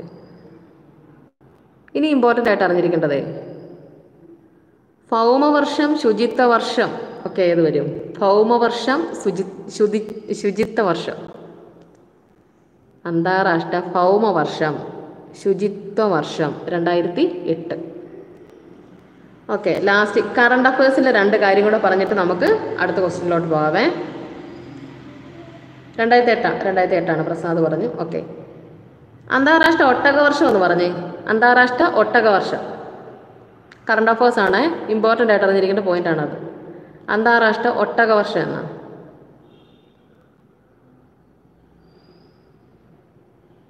ഫിസിക്സ് വർഷം 2005. പിന്നെ ശുചിത്വ വർഷവും ഭൗമവർഷവും ഒക്കെ ചോദിച്ചാൽ ഉരുളക്കിഴങ്ങ് വർഷം. ശുചിത്വം, ഭൗമം, ഉരുളക്കിഴങ്ങ് ഇത് 3 ചോദിച്ചാലും 2008 കേട്ടോ. ശുചിത്വ വർഷം ചോദിച്ചാലും ഭൗമവർഷം ചോദിച്ചാലും ഉരുളക്കിഴങ്ങ് വർഷവും ചോദിച്ചാലും ഈ 2008 എഴുതിക്കോണേ. അന്താരാഷ്ട്ര ഒട്ടക വർഷം 2024. അന്താരാഷ്ട്ര ഒട്ടക വർഷം എന്ന് ചോദിച്ചാൽ അത് 2024 കറക്റ്റാണ്. ഇനി ചോദിക്കുക അന്താരാഷ്ട്ര കരകൗശല മത്സ്യബന്ധന ജലകൃഷി വർഷം. ഇത്രയും നീളത്തിലാണ്. അന്താരാഷ്ട്ര കരകൗശല മത്സ്യബന്ധന ജലകൃഷി വർഷം ഏതെഴുതും നിങ്ങൾ? അന്താരാഷ്ട്ര കരകൗശല വർഷം എന്ന് ചോദിച്ചാലൊക്കെ ഏതെഴുതാം? എന്നാൽ അത്രയൊന്ന് പഠിച്ചു വെച്ചോ കേട്ടോ. 2022 റോഷിദ് പറഞ്ഞിട്ടുണ്ട്, ഷീജ പറഞ്ഞിട്ടുണ്ട്. തെറ്റിക്കരുത് കേട്ടോ. ഇതൊക്കെ ചോദിക്കാൻ സാധ്യതയുള്ളതുകൊണ്ടാണ്. ചിലപ്പോൾ നമ്മളോട് ചോദിക്കും. LDC പരീക്ഷകളിൽ പിന്നെ ചിലപ്പം 1, 2 ഒക്കെ ചോദിക്കും ഈ ക്വസ്റ്റ്യൻ. ഇത് കൂട്ട് ഈ അന്താരാഷ്ട്ര വർഷങ്ങൾ കേട്ടോ. അന്താരാഷ്ട്ര കരകൗശല മത്സ്യബന്ധന ജലകൃഷി വർഷം 2022 അന്താരാഷ്ട്ര കരകൗശല ജലകൃഷി വർഷം 2000. Hi Lini, hi. 2022. തദ്ദേശ ഭാഷാ വർഷം ഏതാ? അന്താരാഷ്ട്ര തദ്ദേശ ഭാഷാ വർഷം ഏതാണ്? അത് ഇമ്പോർട്ടൻ്റ് ആണ്. 2020 നമുക്കറിയാം, പിന്നെ ഇയർ ഓഫ് മിഡ് വൈഫ് അല്ലേ, ഫ്ലോറൻസ് നൈറ്റിംഗേലുമായിട്ട് ബന്ധപ്പെട്ടതാണ് 2020 കേട്ടോ. 2019 കേട്ടോ അർജുൻ, 2019 തദ്ദേശ ഭാഷാ വർഷം ചോദിച്ചാൽ 2019. തദ്ദേശ ഭാഷാ വർഷം ചോദിച്ചാൽ 2019. പിന്നെ year of nurses mid wife അങ്ങനെ ഒക്കെ ചോദിച്ചാൽ നമുക്ക് 2020 എഴുതാം കേട്ടോ. അപ്പോൾ അത്രയൊന്നും അറിഞ്ഞിരിക്കുക. ജസ്റ്റ് ഒന്നുകൂടെ ഞാൻ പറയാം. അന്താരാഷ്ട്ര ഒട്ടക വർഷം 2024. അന്താരാഷ്ട്ര കരകൗശല മത്സ്യബന്ധന ജലകൃഷി വർഷം 2022. അന്താരാഷ്ട്ര തദ്ദേശീയ ഭാഷാ വർഷമാണ് 2019. കെമിസ്ട്രി വരുന്നുണ്ടല്ലോ 2011. അന്താരാഷ്ട്ര രസതന്ത്ര വർഷം 2011. പിന്നെ പ്രകാശവർഷം മണ്ണ് വർഷം ഒക്കെ ചോദിച്ചാൽ നമുക്കറിയാം 2015. 2015 അന്താരാഷ്ട്ര പ്രകാശ വർഷം മണ്ണ് വർഷം. ഇത് ഞാൻ ഇടയ്ക്കിടയ്ക്ക് ചോദിച്ചോളാം, അപ്പോൾ നിങ്ങൾക്ക് കുറേയൊക്കെ കിട്ടിക്കോളും കേട്ടോ. അടുത്ത ക്വസ്റ്റ്യൻ നമുക്ക് നോക്കാം കേട്ടോ. അപ്പോൾ അടുത്ത ക്വസ്റ്റ്യൻ എന്ന് പറഞ്ഞത് ഇനി ഇംഗ്ലീഷാണേ. ഇനി ക്വസ്റ്റ്യൻ ഇംഗ്ലീഷിലോട്ടാണ്. നമ്മൾ GK തീർന്നതിൻ്റെ കേട്ടോ. GK കംപ്ലീറ്റ് ചെയ്തിട്ടുണ്ട്. ക്വസ്റ്റ്യൻ വായിക്കാം ഇംഗ്ലീഷിൻ്റെ. അറിയാം, നമുക്ക് ഇങ്ങനെ പിന്നെ സ്ക്രീൻ ഇല്ലാതെ പഠിക്കാൻ പറ്റുന്ന കാര്യം പഠിക്കാം, അല്ലാത്തത് ഞാൻ ക്വസ്റ്റ്യൻ പേപ്പറായിട്ട് ടൈം കിട്ടുന്നതിനനുസരിച്ച് അപ്ലോഡ് ചെയ്യും കേട്ടോ. ഒന്നാമത്തെ ക്വസ്റ്റ്യനെ, the bomb dash near the BC vegetable market. The bomb dash near the BC vegetable market. Put out option A. B went off. C put across. D got away. Put out ആണോ, went of ആണോ? Went of. Puttu across ആണോ അതോ got away ആണോ? Went of ആണ്. Went of എന്ന് പറഞ്ഞുണ്ടല്ലോ exploded എന്നുള്ള അർത്ഥമാണ്, പൊട്ടിത്തെറിക്കുക എന്നുള്ളൊരർത്ഥമാണ് went ഓഫിന് വരുന്നത്. പൊട്ടിത്തെറിക്കുക, വെൻഡ് ഓഫ്, പൊട്ടിത്തെറിച്ചു എന്നുള്ള അർത്ഥമാണ്. ഇത് bomb went of near the BC vegetable market. Went of means exploded, പൊട്ടിത്തെറിക്കുക എന്നുള്ളൊരു അർത്ഥമാണ് വരുന്നത്. Explode, went of. Put out നമുക്കറിയാം, അണയ്ക്കുക, എക്സ്റ്റിങ്ക്യൂഷ് ആണ്. നമ്മൾ പല ക്ലാസ്സുകളിൽ പറഞ്ഞിട്ടുണ്ട്. പുട്ട് അക്രോസ്. പുട്ട് അക്രോസ് എന്താ? പുട്ട് അക്രോസ് മീൻസ് എന്താ? Puttu across phrasal വെർബാണ്. Puttu across എന്ത് വരും? എന്താ അതിൻ്റെ അർത്ഥം? പുട്ട് അക്രോസ് ആശയവിനിമയം നടത്തുക എന്നുള്ളതാണ്. Communicate. Puttu across to communicate, അത് തന്നെ. പുട്ട് അക്രോസ് ടു കമ്മ്യൂണിക്കേറ്റ്, ആശയവിനിമയം നടത്തുക എന്നുള്ളൊരു അർത്ഥമാണ് വരുന്നത്. ഗോട്ട് എവേ എന്ന് പറഞ്ഞാൽ രക്ഷപ്പെടുക, എസ്കേപ്ഡ്. ഗോട്ട് എവേ ആ ഓപ്ഷൻസിൻ്റെ അർത്ഥമാണ് ഞാൻ പറഞ്ഞത് കേട്ടോ. Put out, extinguish, കെടുത്തുക. Puttu across എന്ന് പറഞ്ഞാൽ ടു കമ്മ്യൂണിക്കേറ്റ് ആണ്. ഗോട്ട് എവേ എന്ന് പറഞ്ഞാൽ എന്താ പറഞ്ഞേ? എസ്കേപ്ഡ്, രക്ഷപ്പെടുക എന്നുള്ളൊരു അർത്ഥമാണ്. അടുത്ത question, let's read A new story. Tag എഴുതാനാണ് question tag. Let's read A new story. Don't it, didn't it, have we, shall we. ഏതായിരുന്നു? അത് എല്ലാവർക്കും അറിയാമായിരിക്കും. Let's read A new story. Shall we വരുന്നത്, ഷാൽ വി, അത് തന്നെ. Let's or let's ആരംഭിക്കുന്ന ഒരു സജഷൻസ് അടങ്ങിയ ഒരു സെൻറ്റൻസിൻ്റെ ടാഗിൽ നമ്മൾ എപ്പോഴും എന്തുപയോഗിക്കണം? ലെറ്റ്സ്, ലെറ്റസ് എന്ന വാക്കുകളൊക്കെ ക്വസ്റ്റ്യൻ ടാഗിൽ വന്നു കഴിഞ്ഞാൽ നമുക്ക് എപ്പോഴും ആൻസർ എന്തായിരിക്കും? നെഗറ്റീവോ പോസിറ്റീവോ ഒന്നും നോക്കണ്ട. നെഗറ്റീവാണോ പോസിറ്റീവാണോ എന്നൊന്നും നമ്മൾ നോക്കേണ്ട കാര്യമില്ല. അതിൻ്റെ ആൻസർ എപ്പോഴും ഷാൽ വി എന്നൊരു ക്വസ്റ്റ്യൻ ആണ്. Let's, let's. ലെറ്റ്സ് എന്ന് വരും, ലെറ്റ്സ് അല്ലെങ്കിൽ ലെറ്റസ് എന്നിവ ടാഗിന് വന്നാൽ എല്ലാവർക്കും അറിയാവുന്നതല്ലേ പോയിന്റ് അത്. ഓക്കെ, അടുത്ത ക്വസ്റ്റ്യനെ,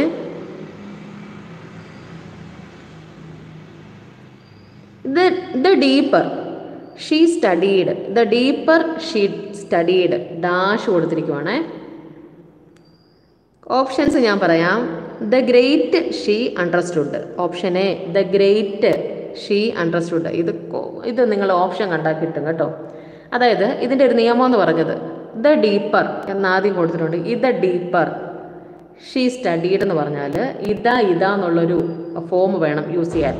ഇത് ഡീപ്പർ എന്ന് ആദ്യ ഭാഗത്തിൽ വന്നിട്ടുണ്ടെങ്കിൽ നമ്മൾ അടുത്ത ഭാഗത്തിലും ഇത ഗ്രേറ്റർ അങ്ങനൊരു അത് തന്നെ ദ ഡീപ്പർ ഇത ഗ്രേറ്റർ എന്നുള്ളൊരു റൂൾസാണ് അവിടെ യൂസ് ചെയ്യേണ്ടത്. അത് ക്വസ്റ്റ്യൻ കാണുമ്പോഴേ നിങ്ങൾക്കത് കിട്ടും. അത് കണ്ടുപിടിച്ചാൽ മതി, അതാണ് ഉപയോഗിക്കേണ്ടത് കേട്ടോ. അത് തന്നെ പ്രസാദ് പറഞ്ഞു, അതാണ് നിയമമേ.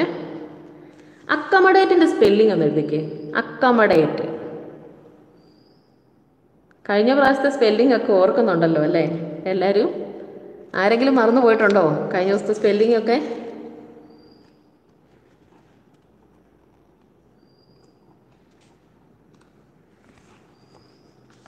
അക്കമഡേറ്റ്. അക്കമഡേറ്റിൻ്റെ സ്പെല്ലിംഗ് എന്താ? അക്കോമോഡേറ്റ് എന്ന് എഴുതിയാൽ മതി. ACCOMMO date. അക്കോമോഡേറ്റ് അങ്ങനെ തന്നെ എഴുതിയാൽ മതി കേട്ടോ. Accommodate ACCO അക്കോമോഡേറ്റ്. ഷീജി അതുപോലെ തന്നെ എഴുതിയിട്ടുണ്ട്, അതെ ഞാൻ അങ്ങനെ എഴുതുന്നത്. അക്കോമോഡേറ്റ്. ഓക്കെ. വേക്കൻസിയുടെ സ്പെല്ലിംഗ് എന്ന് എഴുതിക്കേ. വേക്കൻസി. വേക്കൻസി എങ്ങനെ എഴുതാൻ പറ്റും? വേക്കൻസി.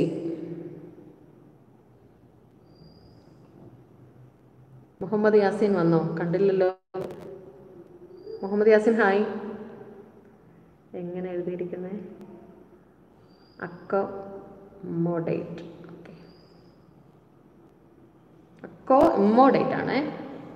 വേക്കൻസി. വേക്കൻസിയുടെ സ്പെല്ലിങ്ങിനുണ്ടല്ലോ VA വാ ഓർത്തിരിക്കുക. പിന്നെ ഒരു ക്യാൻ മതി. വാ ക്യാൻ CY കേട്ടോ. 2 C വേണ്ടേ. വാ ക്യാൻ.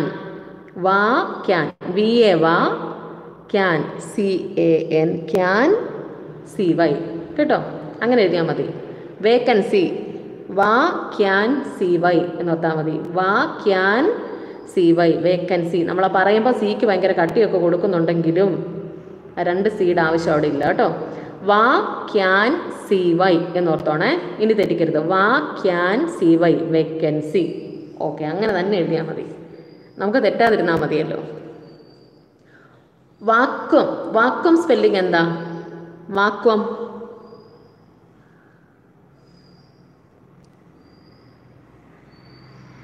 വാക്വം. വാക്വം എല്ലാവർക്കും അറിയാമായിരിക്കും. VACUUM അത് തന്നെ എല്ലാവരും പറഞ്ഞിട്ടുണ്ട്. VACUUM vacuum.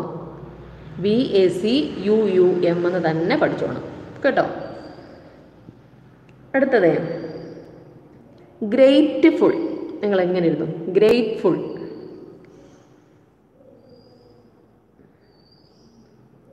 ഗ്രേറ്റ്ഫുൾ എന്ന് എങ്ങനെ എഴുതും?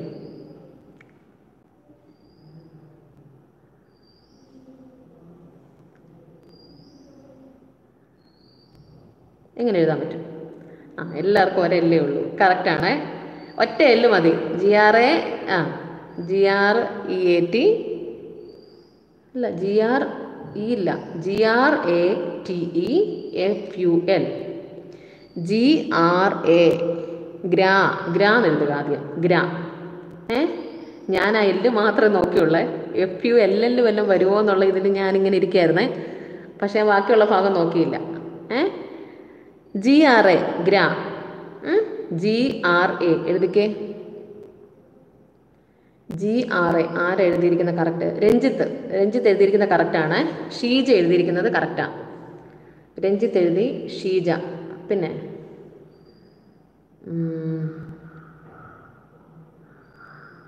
അർജുൻ എഴുതിയത് കറക്റ്റാണ്. അർജുൻ കേട്ടോ, ആദ്യം എഴുതിയായിരുന്നു. Okay. GRATEFUL. GRATE great. GRATEFUL. Grateful. Grateful. അത് തന്നെ GRATEFUL എന്ന് പറഞ്ഞാൽ മതി. ഗ്രാൻഡ്മ എന്നൊക്കെ ഓർത്താൽ മതി. GRATEFUL grateful. ഓക്കെ, അത് ശരിയായി. കൊളാബറേറ്റ് എങ്ങനെ എഴുതും? കൊളാബറേറ്റ് അതും കൂടെ എഴുതിയിട്ട് അടുത്ത ക്വസ്റ്റ്യനിലോട്ട് പോകാം കേട്ടോ. കൊളാബറേറ്റ് എങ്ങനെ എഴുതും? കൊളാബറേറ്റ് എന്ന് നമുക്ക് എങ്ങനെ എഴുതാൻ പറ്റും? കൊളാബറേറ്റ്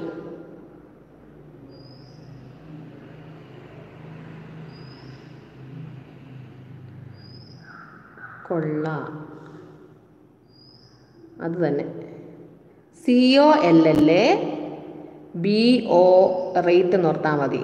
കൊളാബോറേറ്റ് BOR ആണ്. BOR bore. കൊള്ള CO ആണെന്ന് ഓർക്കണം. COLLA കൊളാബോറേറ്റ് BOR bore RATE rate അങ്ങനെയൊക്കെ ഓർത്താൽ മതി കേട്ടോ. COLLABORATE. ഓക്കെ, അടുത്ത ക്വസ്റ്റ്യന്. അപ്പം വേക്കൻസിയുടെ സ്പെല്ലിംഗ് അറിയാം, പഠിച്ചിട്ടുണ്ട് നമ്മൾ. പിന്നെ വാക്വം പഠിച്ചു. ഗ്രേറ്റ്ഫുള്ള്, കൊളാബറേറ്റ്, അക്കോമഡേറ്റ്. ഓക്കെ, അത്രയും നമ്മൾ പഠിച്ചേ. അടുത്ത question. V leave in dash big house with a white door. V leave in dash big house with a white door. Options ആർട്ടിക്കിളുമായിട്ട് ബന്ധപ്പെട്ട ക്വസ്റ്റ്യൻ ആണ്. ദ വേണോ, എ വേണോ, അറ്റ് വേണോ, ആൻ വേണോ? V leave in dash big house with a white door. എന്തുപയോഗിക്കണം? The വേണം. The പ്രത്യേകിച്ച് എടുത്ത് പറഞ്ഞിട്ടുണ്ട് അല്ലേ? ഇവിടെ ഒരു പ്രത്യേക വസ്തുവിനെയാണ് സൂചിപ്പിക്കുന്നത്. അതുകൊണ്ട് വൈറ്റ് ഡോർ എന്ന് എടുത്ത് പറഞ്ഞിട്ടുണ്ട്. അപ്പോൾ അവിടെ നമ്മൾ അത്തരം സന്ദർഭങ്ങളിൽ, ഹായ് ഷിഫാന, ഹായ്,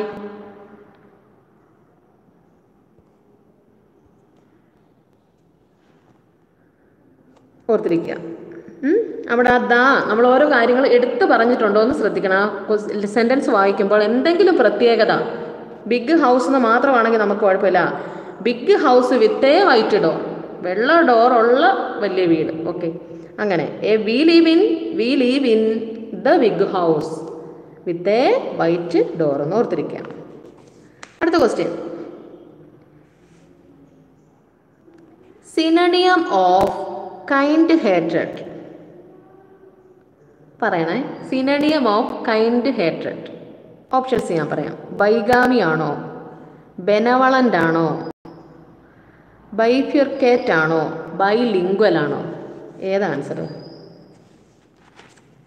ഏത് വരും? അത് തന്നെ, ബെനവളൻ്റ് ആണ്. ബെനവളൻ്റ്. ഇതിൻ്റെ ഓപ്പോസിറ്റ് വരുന്നത് മെയിൽ വോളൻ്റ് ആണ്. ബെനവളൻറ്റിൻ്റെ ഓപ്പോസിറ്റാണ് മെയിൽ വോളൻ്റ്. കൈൻഡ് ഹാർട്ടഡ് എന്ന് പറഞ്ഞാൽ ദയാലു, അതാണ് ബെനവളൻ്റ് കേട്ടോ, ഓർത്തിരിക്കുക. അടുത്ത ക്വസ്റ്റ്യൻ.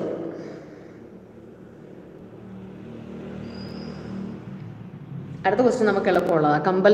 കമ്പൽസറിയുടെ ഓപ്പോസിറ്റ് നമുക്കറിയാം വോളണ്ടറി ആണ്. കമ്പൽസറിയുടെ ഓപ്പോസിറ്റ് വോളണ്ടറി. പിന്നെ 2-3 ക്വസ്റ്റ്യൻ ക്യാൻസൽ ആക്കിയിട്ടുണ്ട് ഇംഗ്ലീഷിൻ്റെ. 2 ക്വസ്റ്റ്യനോളം ക്യാൻസലാണ്. My daughter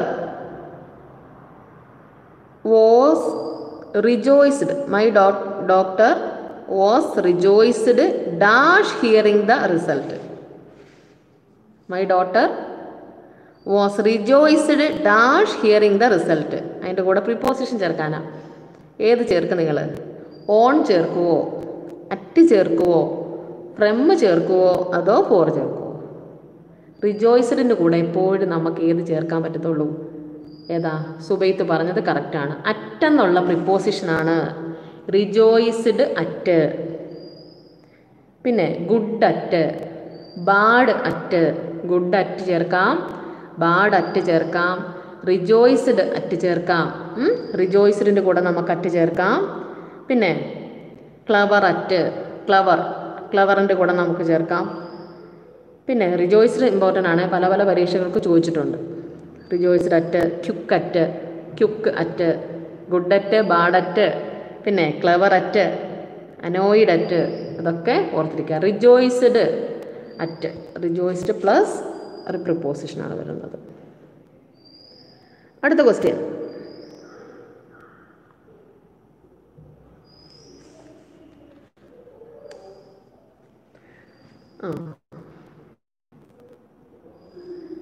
Robert was inattentive.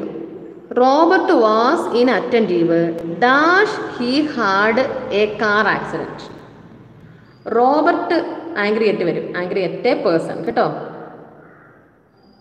Angry at something ആണ് പറഞ്ഞേ. ആംഗ്രിയുടെ കൂടെ angry with a person, angry with a person, ഒരു പേഴ്സണിനോട്, ഒരു ആളിനോടാണ് ആംഗ്രി അറ്റ് സംതിങ്. അങ്ങനെ ഒരു ഇതുണ്ട്, ആംഗ്രി വിത്ത് അറ്റ് എന്നൊക്കെ പറഞ്ഞിട്ട് കേട്ടോ. Smile at, aim at. Okay.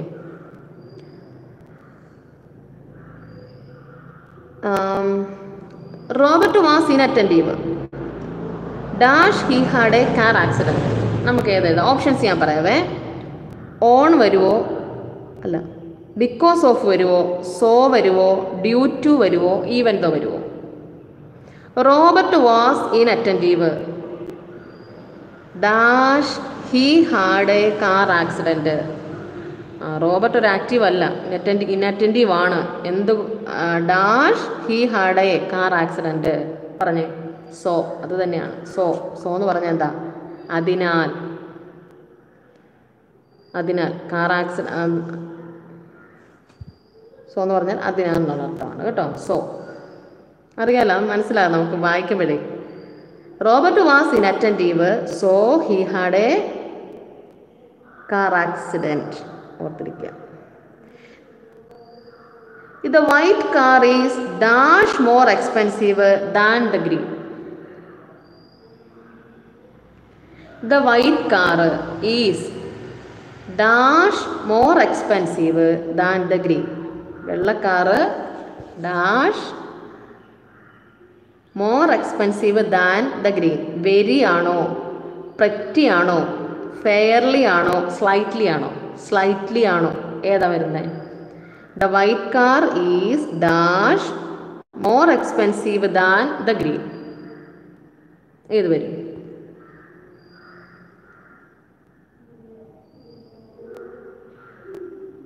ഏത് വരും?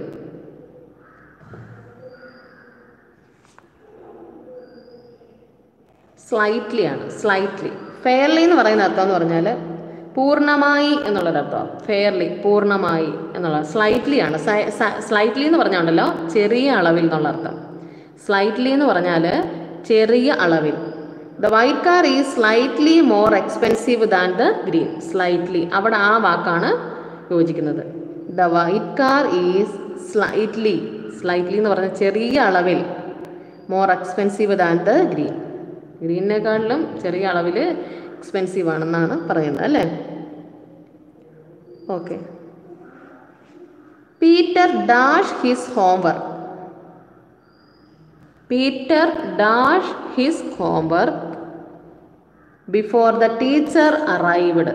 ഓപ്ഷൻസ് ഞാൻ പറയാം. Peter dash his homework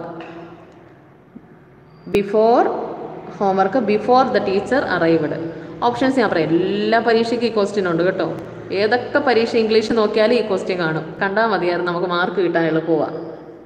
has complete ആണോ, വാസ് കംപ്ലീറ്റ് ആണോ, ഹാഡ് കംപ്ലീറ്റ് ആണോ, വാസ് കംപ്ലീറ്റിംഗ് ആണോ? ഹാഡ് കംപ്ലീറ്റ് ആണ്. Had plus V3.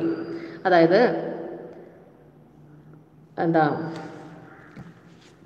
കഴിഞ്ഞ കാലത്തിൽ പൂർത്തിയാക്കിയ രണ്ട് കാര്യങ്ങൾ പറയുമ്പോൾ ഒരെണ്ണം പാസ്റ്റിൽ, സിമ്പിൾ പാസ്റ്റിലും പറയണം, മറ്റേത് പാസ്റ്റ് പെർഫെക്റ്റ് ടെൻസിലും പറയണ ആ നിയമമാണ് കേട്ടോ. അതായത് കഴിഞ്ഞ കാര്യങ്ങളിൽ, കഴിഞ്ഞ കാലത്തിൽ പൂർത്തിയായ രണ്ട് കാര്യങ്ങൾ പറയുമ്പോൾ ഒരെണ്ണം എന്തി പറയണം? പാസ്റ്റിൽ പറയണം. ഒരെണ്ണം പറഞ്ഞിട്ടുണ്ട്, ടീച്ചർ അറൈവ്ഡ് വരുമ്പോൾ പാസ്റ്റായി. പിന്നെ ഏത് പറയണം? ആദ്യം നടന്ന കാര്യം പാസ്റ്റ് പെർഫെക്റ്റ്. ടീച്ചർ വരുന്നത് രണ്ടാമത്തെ കാര്യമാണ്.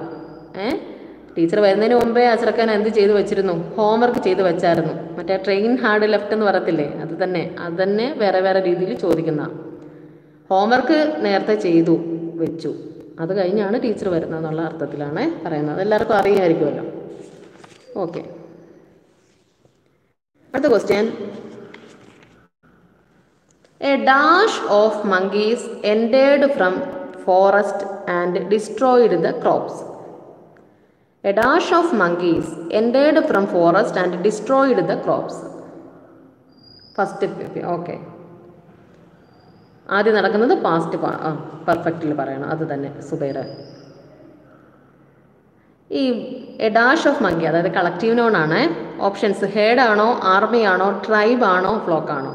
അത് ട്രൈബാണ്. ട്രൈബ് ഓഫ് മങ്കീസ് ആണ്. എ ട്രൈബ് ഓഫ് മങ്കീസ് ഓർത്തിരിക്കുക. Tribe of monkeys entered from forest. Tribe of monkeys ആണ്, ഓർത്തിരിക്കുക. ഓക്കെ. ഈ ജിറാഫിന് നമുക്ക് എന്ത് പറയാം? ഒരു ജിറാഫിൻ്റെ കൂട്ടത്തെ നമുക്ക് എന്ത് പറയാൻ പറ്റും? ജിറാഫിൻ്റെ കൂടെ ഉപയോഗിക്കുന്ന കളക്റ്റീവ് നോൺ ഏതാ? നമ്മൾ പഠിച്ചിട്ടുള്ളായിരുന്നല്ലോ. ജിറാഫ് ഏതാ? എ ഡാഷ് ഓഫ് ജിറാഫ് എന്ത് വരും? പറയാമോ? ടവർ ആണ്. Tower. A tower of giraffe ആണ്. A tower of giraffe. Tower. A tower of giraffe. Rookery of penguin. പെൻഗിനിൻ്റെ കൂടെ റൂക്കറി. പിന്നെ എന്താ? മസ്റ്റർ ഓഫ് പീക്കോക്ക് നമ്മൾ പഠിച്ചതാ.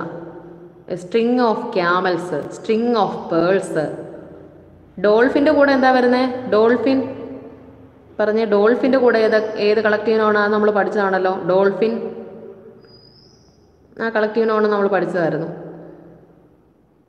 ഡോൾഫിൻ്റെ കൂടെ എന്ത് വരണം? ക്വിയർ ഓഫ് ആരോസ് നമ്മൾ പഠിച്ചിട്ടുണ്ട്. Queer of arrows. ഡോൾഫിൻ്റെ കൂടെ എന്ത് വരണമെന്ന് പറഞ്ഞേ പെട്ടെന്ന്. കറക്റ്റാ. പോഡാണ്.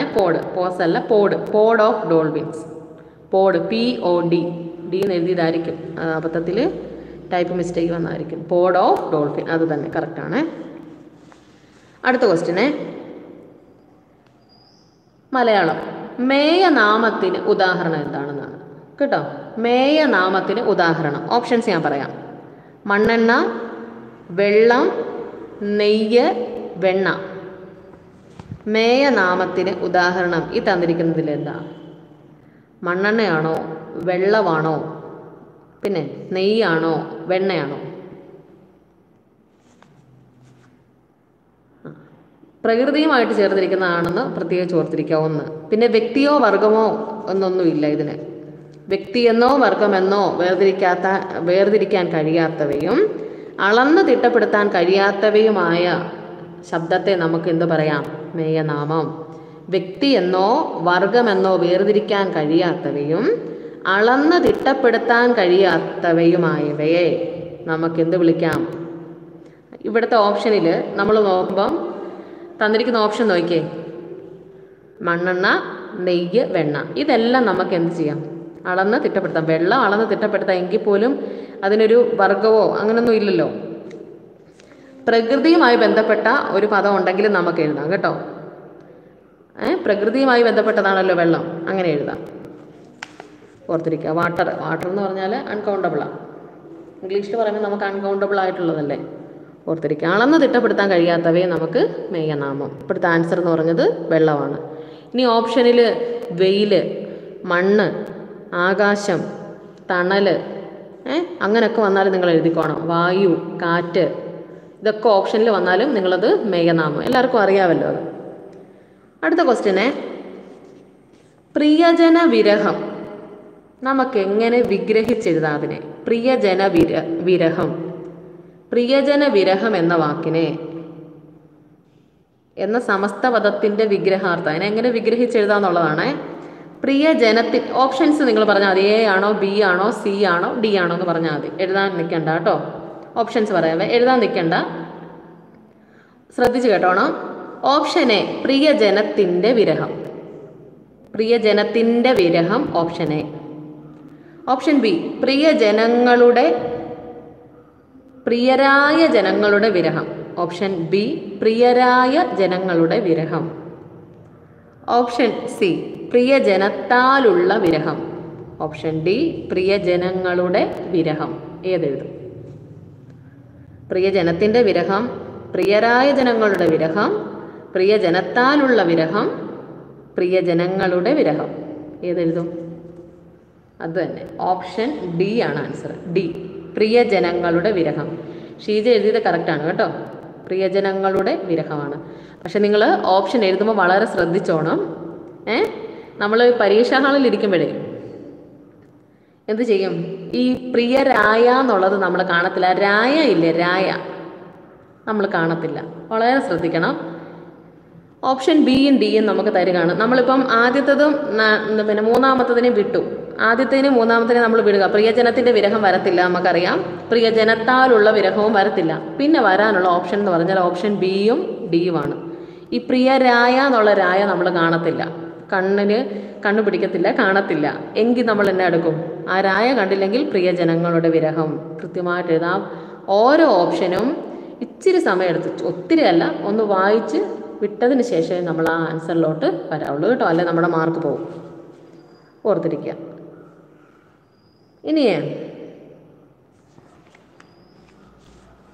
മലയാളം ടൈപ്പ് റൈറ്റർ ഉള്ളവർ പശ്ചാത്താപം എന്ന് എങ്ങനെ എഴുതാമെന്നൊന്ന് ടൈപ്പ് ചെയ്യാവോ? പറ്റുന്നവരുണ്ടെങ്കിൽ എഴുതുക കേട്ടോ. പശ്ചാത്താപം, അല്ലെങ്കിൽ ഞാൻ പറയാം.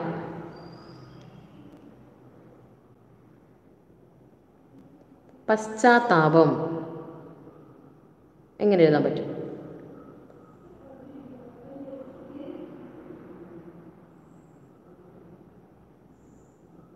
ആരെങ്കിലും ഉണ്ടോ എഴുതാനായിട്ട്? നോക്കട്ടെ.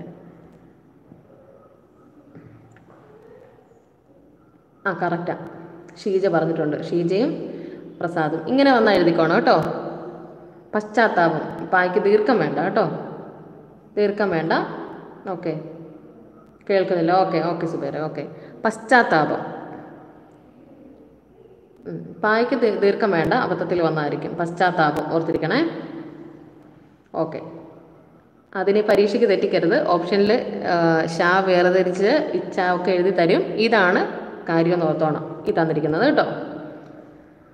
അടുത്ത ക്വസ്റ്റ്യന്, ശരിയായ വാക്യപ്രയോഗം കണ്ടെത്തലാണ്. ശരിയായ വാക്യപ്രയോഗം കണ്ടെത്തുക. മദ്യം തൊട്ടാൽ രുചിക്കുക ചെയ്യരുത്. മദ്യം തൊട്ടാൽ രുചിക്കുക ചെയ്യരുത്, ഓപ്ഷൻ എ. മദ്യം തൊടുകയോ രുചിക്കുകയോ ചെയ്യരുത്, ഓപ്ഷൻ ബി. മദ്യം തൊടുകയോ രുചിക്കുകയോ ചെയ്യരുത്, ഓപ്ഷൻ ബി. മദ്യം തൊട്ട് രുചിക്കുക ചെയ്യരുത്. മദ്യം തൊടുകയോ രുചിച്ചിട്ടോ ചെയ്യരുത്. ഏതെഴുതും?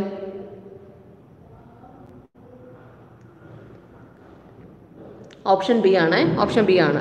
മദ്യം തൊടുകയോ രുചിക്കുകയോ ചെയ്യരുത്, ഓപ്ഷൻ ബി ആണ് ആൻസർ വരുന്നത് കേട്ടോ.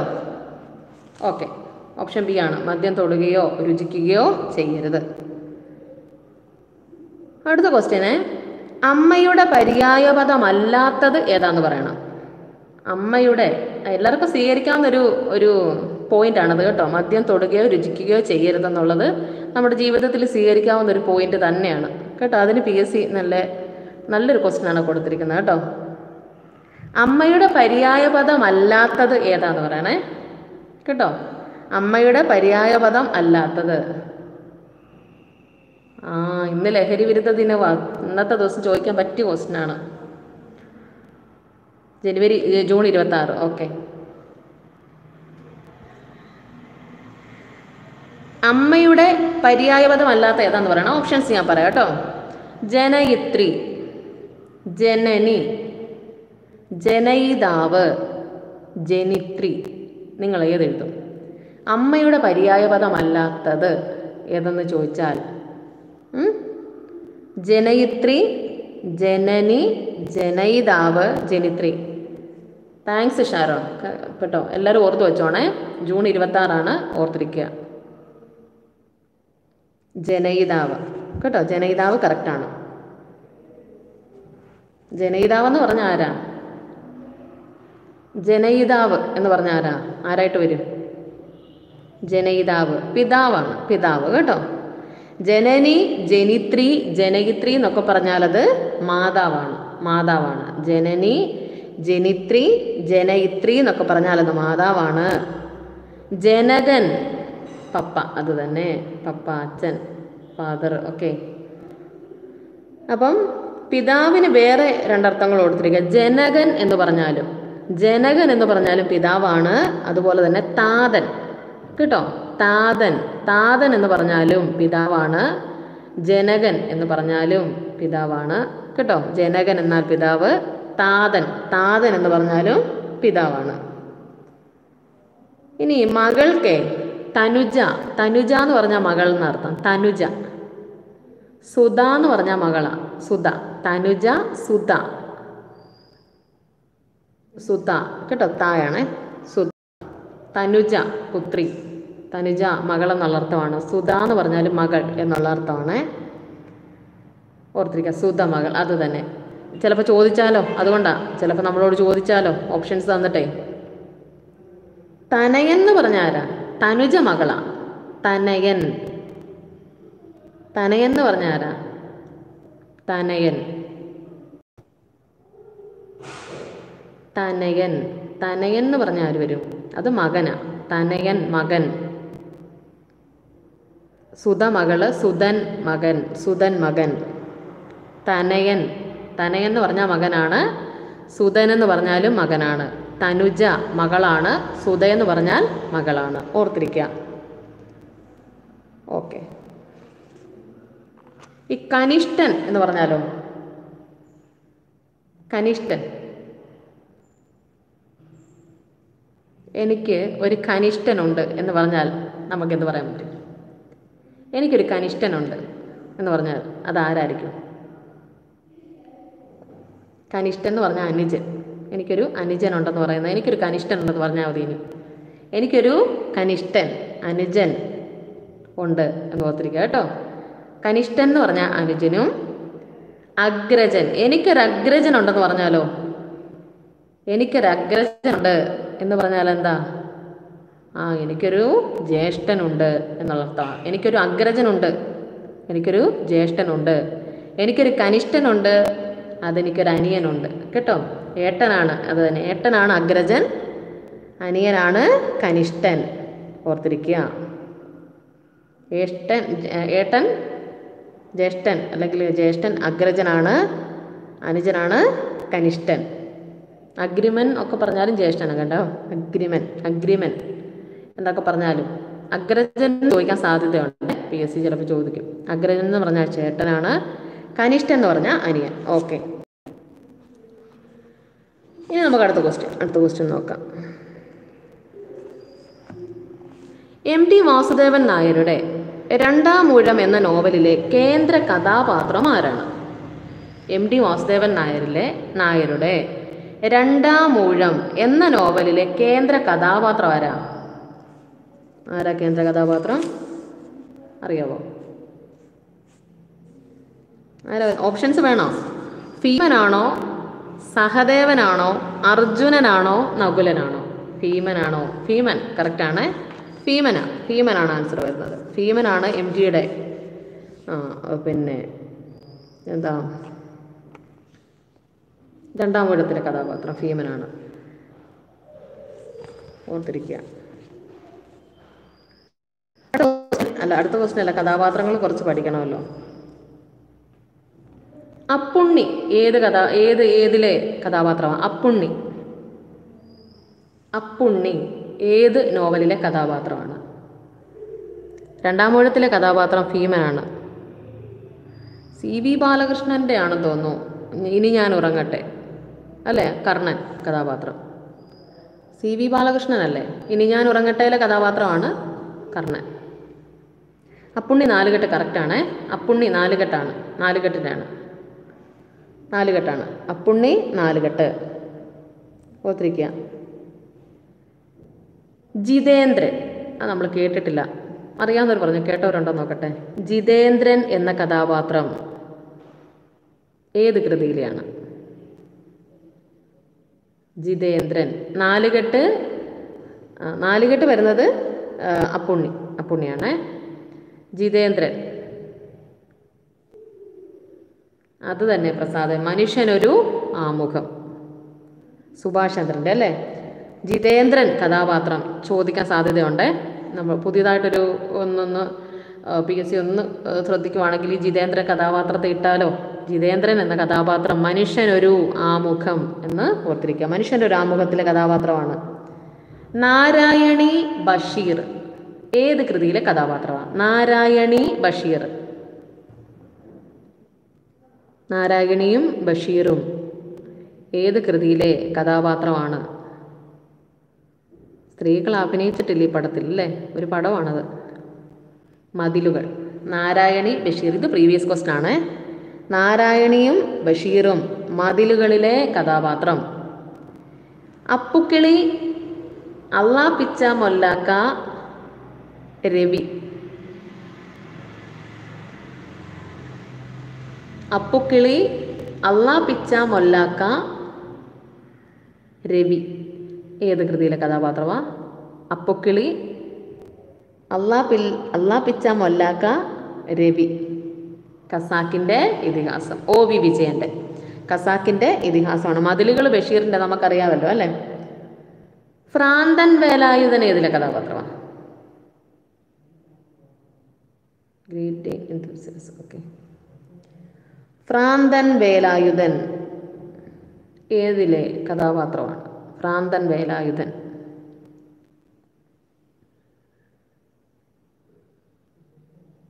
ഏതിലെയാ? അറിയാവോ ആർക്കെങ്കിലും? ഭ്രാന്തൻ വേലായുധൻ ഇരുട്ടിൻ്റെ ആത്മാവാണ്. ഇരുട്ടിൻ്റെ ആത്മാവ്.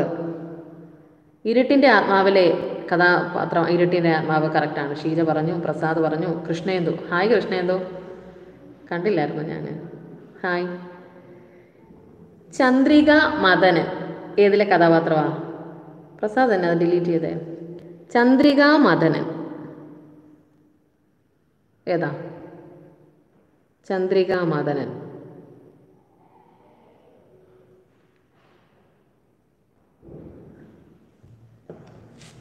ചന്ദ്രിക മദൻ. രമണൻ. അത് തന്നെ, രമണനിലെ കഥാപാത്രമാണ്. രമണൻ. രഘു, അമ്മുലു ഒക്കെയോ? രഘു, അമ്മുലു. രഘു ചോദിച്ചിട്ടുണ്ടേ, അമ്മുലും ചോദിച്ചിട്ടുണ്ടെന്ന് തോന്നുന്നു. അമ്മുലു. രഘു, അമ്മുലു ഏത് കൃതിയിലെ കഥാപാത്രമാണ്? രഘു, അമ്മുലു. വേരുകൾ. അത് തന്നെ, കൃഷ്ണേന്ദു പറഞ്ഞു, വേരുകളാണ്. വേരുകൾ. അപ്പം ഞാൻ ഈ പറഞ്ഞത് പെട്ടെന്നൊന്ന് പറഞ്ഞു വിടാവേ, മറന്നു പോയല്ലോ.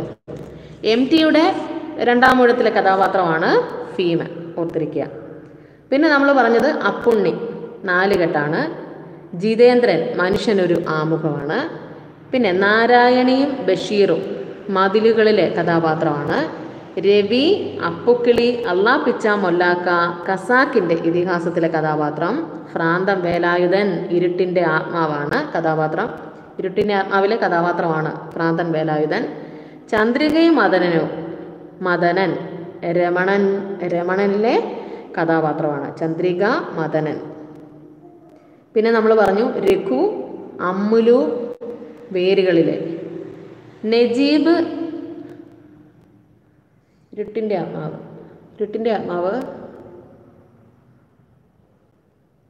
പറയാം കേട്ടോ, പറയാം. ഇരുട്ടിൻ്റെ ആത്മാവ്. നജീബ് ഇബ്രാഹിം ഖാദിരി അത് ഏതിലെ കഥാപാത്രമാണ്? നജീബ് ഇബ്രാഹിം ഖാദിരി ആടുജീവിതമാണ്. ആടുജീവിതം അത് തന്നെ, ബെന്യാമിൻ്റെ ആടുജീവിതം. ഇരുട്ടിൻ്റെ ആത്മാവ് ആരുടെയായിരുന്നു? MT. അറിയാവോ ആർക്കെങ്കിലും? ഇരുട്ടിൻ്റെ ആത്മാവ് MTയുടെ ആണോ? നോക്കിയിട്ട് പറയാം കേട്ടോ ലിനി. ഇരുട്ടിൻ്റെ ആത്മാവ് MT. ഓക്കെ, MTയുടെ ആണ് ഇരുട്ടിൻ്റെ ആത്മാവ്. MT. അടുത്ത ക്വസ്റ്റ്യൻ. കേരള പാണിനി എന്ന തൂലികാനാമത്തിൽ അറിയപ്പെടുന്ന സാഹിത്യകാരൻ. കേരള പാണിനി എന്ന തൂലികാനാമത്തിൽ അറിയപ്പെടുന്നത് കഴിഞ്ഞ ദിവസം നമ്മൾ എടുത്തതായിരുന്നു. ഏതായിരുന്നു? കേരള പാണിനി എന്ന തൂലികാനാമത്തിൽ അറിയപ്പെടുന്നത് ആരാണ്? കേരള പാണിനി AR രാജരാജവർമ്മ. അത് തന്നെ, AR രാജരാജവർമ്മയാണ്. കേരള പാണിനി എന്ന തൂലികാനാമത്തിൽ അറിയപ്പെടുന്നു AR രാജരാജവർമ്മ. പെട്ടെന്ന് പറയണം. ഹായ് EM, പെട്ടെന്ന് പറയുക. കേരള വാൽമീകി, കേരള ടാഗോർ ഒക്കെ അറിയപ്പെടുന്നത്? പെട്ടെന്ന് എഴുതിക്കേ. അറിയാവുന്ന നോക്കട്ടെ. Test paper. കേരള വാൽമീകി, കേരള ടാഗോർ, ശബ്ദസുന്ദരൻ എന്നൊക്കെ അറിയപ്പെടുന്നത് വള്ളത്തോളാണ്. വള്ളത്തോൾ. കേരള ചോസർ. കേരള ചോസർ ആരാ? കേരള ചോസർ ആരാ?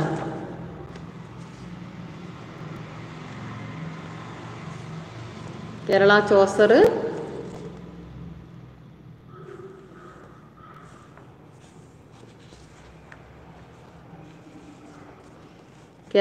ആരാ? കേരള ചോസർ ചീരാമകവി. കറക്റ്റാണ്, ചീരാമകവി. നമ്മൾ പിന്നെ പറഞ്ഞായിരുന്നു കേരള സ്കോട്ട് CB രാമപിള്ളയാണ്. കഴിഞ്ഞ ക്ലാസ്സിൽ പറഞ്ഞായിരുന്നല്ലോ. Kerala Scott CB Ramapilla, Kerala Orpheus Changampuzha, Kerala വ്യാസനോ? Kerala Vyasan Kerala Chaucer ചീരാമകവിയാണ്.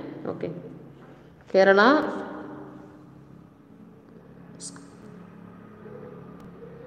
Kerala Scott CB രാമപിള്ളയാണ്. Kerala Vyasan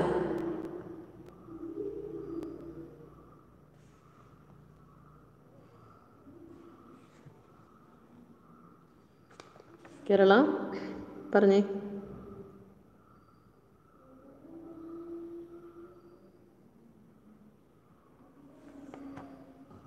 Kodungallur Kunjikuttan തമ്പുരാനാണ്. അത് തന്നെ. വിപ്ലവ കവി ആരാ? വിപ്ലവ കവി കഴിഞ്ഞ ദിവസം ചോദിച്ചതൊക്കെ എല്ലാവർക്കും അറിയാമല്ലോ അല്ലേ? സമയം കളയണ്ട. നമ്മുടെ വിപ്ലവ കവി പറഞ്ഞേ. വിപ്ലവ കവി ആരാണ്? വയലാറാണ്. വിപ്ലവ കവി എന്ന് പറയുന്നത് വയലാറാണ്. നിളയുടെ കവി.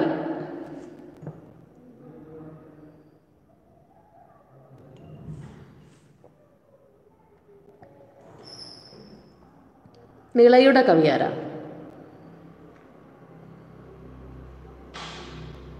നിളയുടെ കവി P. കുഞ്ഞിരാമൻ. നിളയുടെ കഥാകാരൻ. നിളയുടെ കഥാകാരൻ. നിളയുടെ കവി എന്ന് ചോദിച്ചാൽ P. കുഞ്ഞിരാമൻ നായരും, നിളയുടെ കഥാകാരൻ എന്ന് ചോദിച്ചാൽ ആരെ എഴുതണം? നിളയുടെ കഥാകാരൻ അത് MT ആണ്. MT വാസുദേവൻ നായരാണ് നിളയുടെ കഥാകാരൻ. പിന്നെ നമുക്കറിയാം, ക്വസ്റ്റ്യൻ കാണുമ്പോഴേ ബേപ്പൂർ സുൽത്താൻ ആരെന്നൊക്കെ ചോദിച്ചാൽ നമുക്ക് കൃത്യമായിട്ടും അറിയാം. Kerala Ibsen. Kerala Ibsen. Kerala Ibsen ആരാ?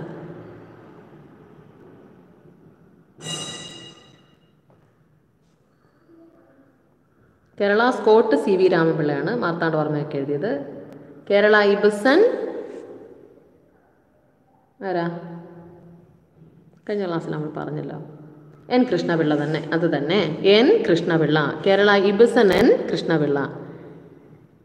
ഋതുക്കളുടെ കവി ഏതാ? ഋതുക്കളുടെ കവി.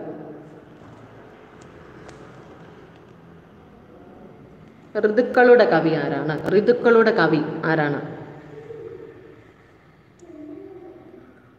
ചെറുശ്ശേരിയ. ഋതുക്കളുടെ കവി ചെറുശ്ശേരി.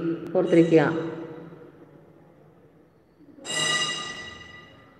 പ്രാചീന കവിത്രയങ്ങൾ ഏതൊക്കെയാന്ന് പറഞ്ഞേ. പ്രാചീന കവിത്രയങ്ങൾ ആരൊക്കെയാ? ചെറുശ്ശേരിയെ കുറിച്ച് പറഞ്ഞപ്പോഴാണ് ഓർത്തെ. പ്രാചീന കവിത്രയങ്ങൾ ആരൊക്കെയാ? അറിയാവോ?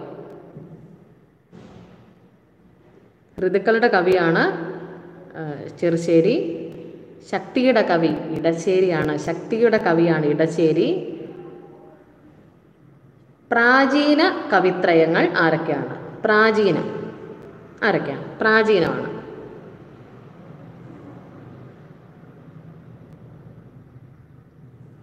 ഒറ്റ വാക്ക് ഓർത്താൽ മതി. അതിന് പറയാമോ?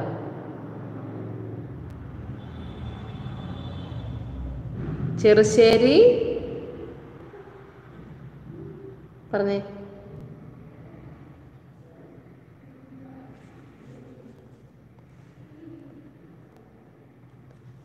ചെറുശ്ശേരി കുഞ്ചൻ നമ്പ്യാർ എഴുത്തച്ഛൻ. കേട്ടോ? പഴഞ്ചനായ ചെറു കുഞ്ഞച്ചൻ എന്നോർത്ത് വെച്ചോണം. പഴഞ്ചനായ, പഴഞ്ചൻ എന്ന് പറഞ്ഞ പ്രാചീനം. പഴഞ്ചനായ ചെറു കുഞ്ഞച്ചൻ എന്നൊറ്റ വാക്കോർത്ത് വെച്ചാൽ നമുക്കത് പരീക്ഷയ്ക്ക് ഇരിക്കുമ്പോൾ കിട്ടും. പ്രാചീന കവിത്രയങ്ങൾ, പഴഞ്ചനായ ചെറു കുഞ്ഞച്ചൻ.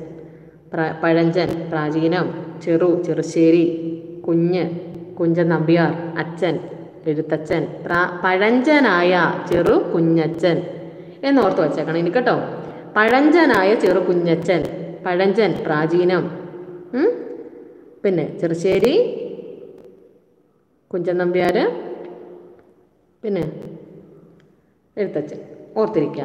ഇനി ആധുനിക കവിത്രയങ്ങൾ പറഞ്ഞേ, അതെല്ലാവരും എഴുതിയിട്ടുണ്ട് കേട്ടോ. ആധുനിക കവിത്രയത്തിൽ വരുന്നതാണ് ആധുനിക വള്ളമുള്ള ആശാൻ. ഓർത്തിരിക്കുക, ആധുനിക വള്ളമുള്ള ആശാൻ കണ്ടോ. ആധുനിക വള്ളമുള്ള ആശാൻ. ആധുനിക കവിത്രയങ്ങൾ: വള്ളത്തോൾ, വള്ളം, ഉള്ള, ഉള്ളൂർ, ആശാൻ. ആധുനിക വള്ളമുള്ള ആശാൻ. ഓർത്തിരിക്കണേ, ആധുനിക വള്ളമുള്ള ആശാൻ. ആധുനിക കവിത്രയങ്ങൾ: വള്ളം, വള്ളത്തോൾ, ഉള്ള, ഉള്ളൂർ, പിന്നെ ആശാൻ, ആശാൻ. ആധുനിക കവിത്രയങ്ങളാണ് വള്ളത്തോൾ, ഉള്ളൂർ, ആശാൻ. ഓർത്തിരിക്കുക. ഓക്കെ, അടുത്ത ക്വസ്റ്റ്യൻ നോക്കാവേ. അറിയാവുന്നവർ ഞാൻ പറഞ്ഞതേ ഉള്ളൂ, നിങ്ങൾക്ക് ഇഷ്ടപ്പെട്ട മാത്രം കേട്ടോ. അത് കൂടെ തന്നെ വേണമെന്നൊന്നുമില്ല, നമ്മൾ ഓർത്തിരുന്നാൽ മതി എന്നുള്ളൊരു ലക്ഷ്യമുള്ളേ ഇതിനകത്ത്. അടുത്ത ക്വസ്റ്റ്യനെ,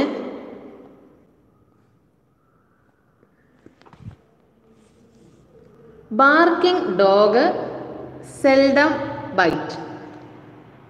അതിൻ്റെ മലയാള പരിഭാഷ എന്താ? Barking dog seldom bytes. മലയാള പരിഭാഷ ഒന്ന് പറഞ്ഞു കേൾക്കട്ടെ.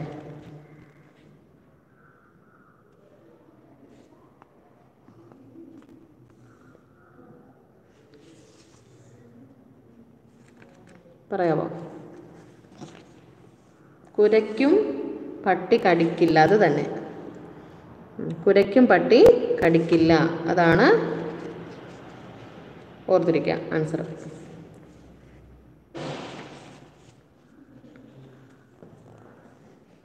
കുരയ്ക്കും പട്ടി കടിക്കില്ല.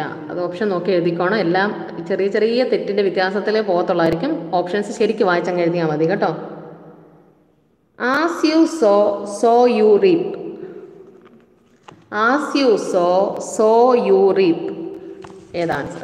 As you so, so you റീപ്പ്.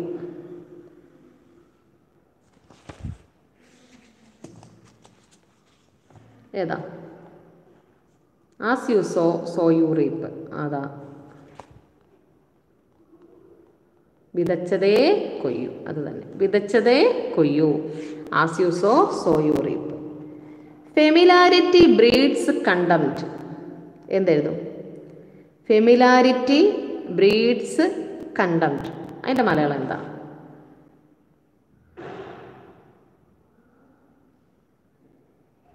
Familiarity breeds contempt.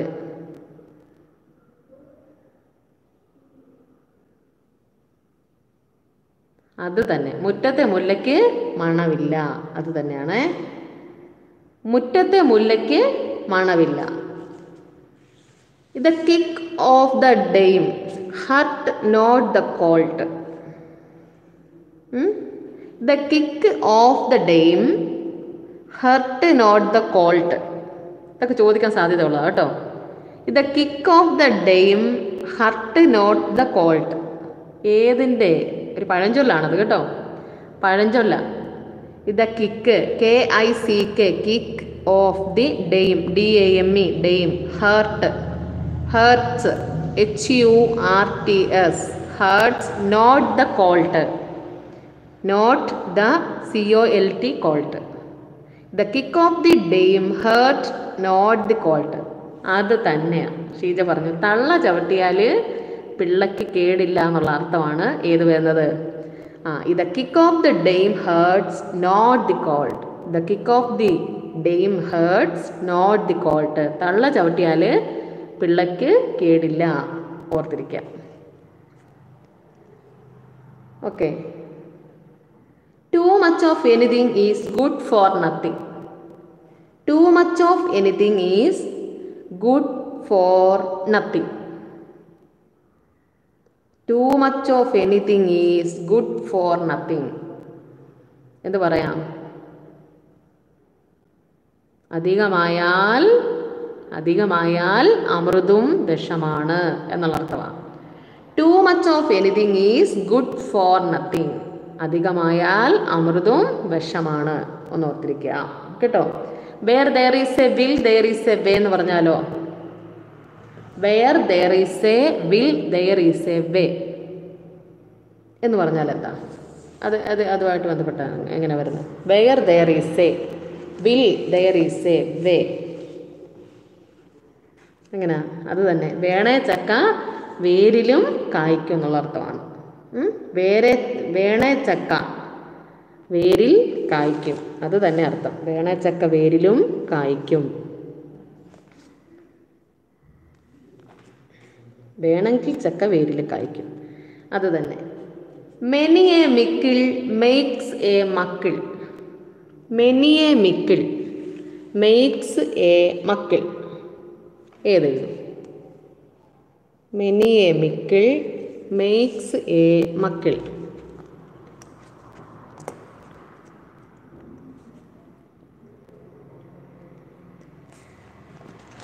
പറയാമോ?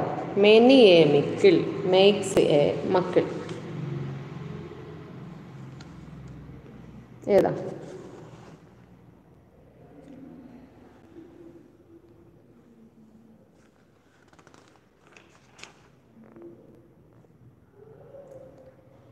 പലതുള്ളി പെരുവെള്ളം. ടു നിപ്പ് ഇൻ ദ ബഡ്സ് എന്ന് പറഞ്ഞാൽ എന്താ? To നിപ്പ് in the bud. ഇതൊക്കെ ഇംഗ്ലീഷിന് പ്രയോജനം ചെയ്യും നമുക്ക് കേട്ടോ. To നിപ്പ് in the bud. Many A മിക്കിൾ makes A മക്കിൾ എന്ന് പറഞ്ഞാൽ പലതുള്ളി പെരുവെള്ളം കേട്ടോ, അതാണ് അർത്ഥം. കറക്റ്റാണേ. ടു നിപ്പ് ഇൻ ദ ബഡ്സ് അത് നമ്മൾ പറഞ്ഞിട്ടുള്ളതാണ്. മുളയിലേ നുള്ളിക്കളയുക, അത് തന്നെ, മുളയിലേ നുള്ളുക. ഓക്കെ, അത്ര അറിഞ്ഞിരിക്കുക. ഞാൻ ജസ്റ്റ് പെട്ടെന്നൊന്ന് പറയാവേ. The kick off the ഡെയിം hertz not the Colt. തള്ള ചവിട്ടിയാൽ പിള്ളയ്ക്ക് കേടില്ല. പിന്നെ മെനി എ മിക്കിൾ മേക്സ് എ മക്കിൾ എന്ന് പറഞ്ഞാൽ പലതുള്ളി പെരുവെള്ളം. To നിപ്പ് in the bud മുളയിലേ നുള്ളുക. Too much of anything is good for nothing. അധികമായാൽ അമൃതും വിഷമാണ്. Familiarity breeds contempt. മുറ്റത്തെ മുല്ലയ്ക്ക് മണമില്ല എന്നുള്ള അർത്ഥമാണ്. അടുത്തൊരു ക്വസ്റ്റ്യന് 2015 വേണ്ട നമുക്ക്. 2019 വയലാർ അവാർഡ് ആർക്കാ കിട്ടിയേ? 2019 വയലാർ അവാർഡ് ആർക്ക് കിട്ടി? അതാണ് ആൻസർ. അതാ ക്വസ്റ്റ്യൻ. 2019 വയലാർ അവാർഡ് ആർക്ക് കിട്ടി? പറയാമോ? VJ ജെയിംസിനാണ്. പ്രസാദ് പറഞ്ഞു. 2019 വയലാർ അവാർഡ് VJ ജെയിംസിനാണ്. 2018 VJ ജെയിംസിൻ്റെ കൃതിയാണ്, അറിയാമല്ലോ, നിരീശ്വരനാണ്. കൃതിയെ നിരീശ്വരൻ എന്ന കൃതിക്കാണ്. ഓക്കെ. 2018 കൂടെ അറിഞ്ഞിരിക്കണേ, ചിലപ്പോൾ ചോദിച്ചാലോ. KV മോഹൻകുമാറാണ്. ഉഷ്ണരാശി കരപ്പുറത്തിൻ്റെ ഇതിഹാസം. ഉഷ്ണരാശി കരപ്പുറത്തിൻ്റെ ഇതിഹാസം 1977 മുതലാണ് കൊടുക്കാൻ തുടങ്ങുന്നത് വയലാർ അവാർഡ്. ആദ്യം കിട്ടിയത് നമുക്കറിയാം ലളിതാംബിക അന്തർജനത്തിനാണ്. അഗ്നിസാക്ഷി എന്നുള്ള കൃതിക്കാണ് കിട്ടിയത്. 2018 കിട്ടിയത് KV മോഹൻകുമാർ, ഉഷ്ണരാശി കരപ്പുറത്തിൻ്റെ ഇതിഹാസം. 2019 ആണെങ്കിൽ VJ ജെയിംസ് ആണ്, നിരീശ്വരൻ. ഓർത്തിരിക്കുക. ഇനി എന്താ 2019 OV വിജയൻ പുരസ്കാരം കിട്ടിയത് ആർക്കാ?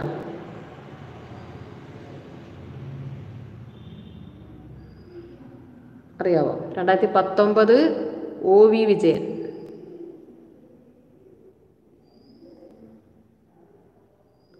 യുവാവായിരുന്ന 9 വർഷം എന്ന് പറഞ്ഞൊരു കൃതിക്കാണ്. കരുണാകരൻ കേട്ടോ, കരുണാകരനാണ് കിട്ടിയത്. യുവാവായിരുന്ന 9 വർഷം. 2019 OV വിജയൻ അവാർഡ്. അതെ, യുവാവായിരുന്ന 9 വർഷം എന്നുള്ള കൃതിക്കാണ് 2019. ഓക്കെ. 2019 എഴുത്തച്ഛൻ അവാർഡോ? 2019 എഴുത്തച്ഛൻ അവാർഡ് കിട്ടിയത് ആർക്കാ? പെട്ടെന്ന് പറഞ്ഞാൽ നമുക്കറിയാം അത്. 2019 എഴുത്തച്ഛൻ അവാർഡ്.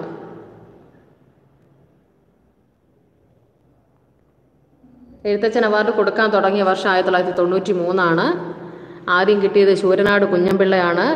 ഇപ്പോഴത്തെ സമ്മാനത്തുക 5 ലക്ഷം രൂപയാണ്. പിന്നെ 2019 കിട്ടിയത് 19 കിട്ടിയത് ആർക്കാ? Ezhuthachan award P സച്ചിദാനന്ദനല്ലേ? 2019 Ezhuthachan award P സച്ചിദാനന്ദനല്ലേ? സച്ചിദാനന്ദനാ? Anand, അത് തന്നെ. 2019 എഴുത്തച്ഛൻ അവാർഡ് പി സച്ചിദാനന്ദൻ അല്ലെങ്കിൽ ആനന്ദാണ്. എഴുത്തച്ഛൻ അവാർഡ് കൊടുക്കാൻ തുടങ്ങിയത് 1993 കൊടുക്കാൻ തുടങ്ങി. ആദ്യം കിട്ടിയതാണ് ശൂരനാട് കുഞ്ഞൻപിള്ള. ശൂരനാട് കുഞ്ഞൻപിള്ളയ്ക്ക് ആദ്യം കിട്ടി. ഇനി സമ്മാന തുകയെന്ന് പറയുന്നത് 5 ലക്ഷം രൂപയാണ്. 2019 കിട്ടിയത് 2019 കിട്ടിയത് ആനന്ദ് പി സച്ചിദാനന്ദന് കിട്ടി. 2019 ആനന്ദ് എന്നറിയപ്പെടുന്ന പി സച്ചിദാനന്ദന് കിട്ടി. 2018 കിട്ടുന്നത് എം മുകുന്ദനാണ്. 17 ആണെങ്കിൽ കെ സച്ചിദാനന്ദൻ. ഒന്നുകൂടെ ഓർത്തിരിക്കുക, എഴുത്തച്ഛൻ അവാർഡ് കൊടുക്കാൻ തുടങ്ങി 1993. ആദ്യം കിട്ടിയത് ശൂരനാട് കുഞ്ഞൻപിള്ള.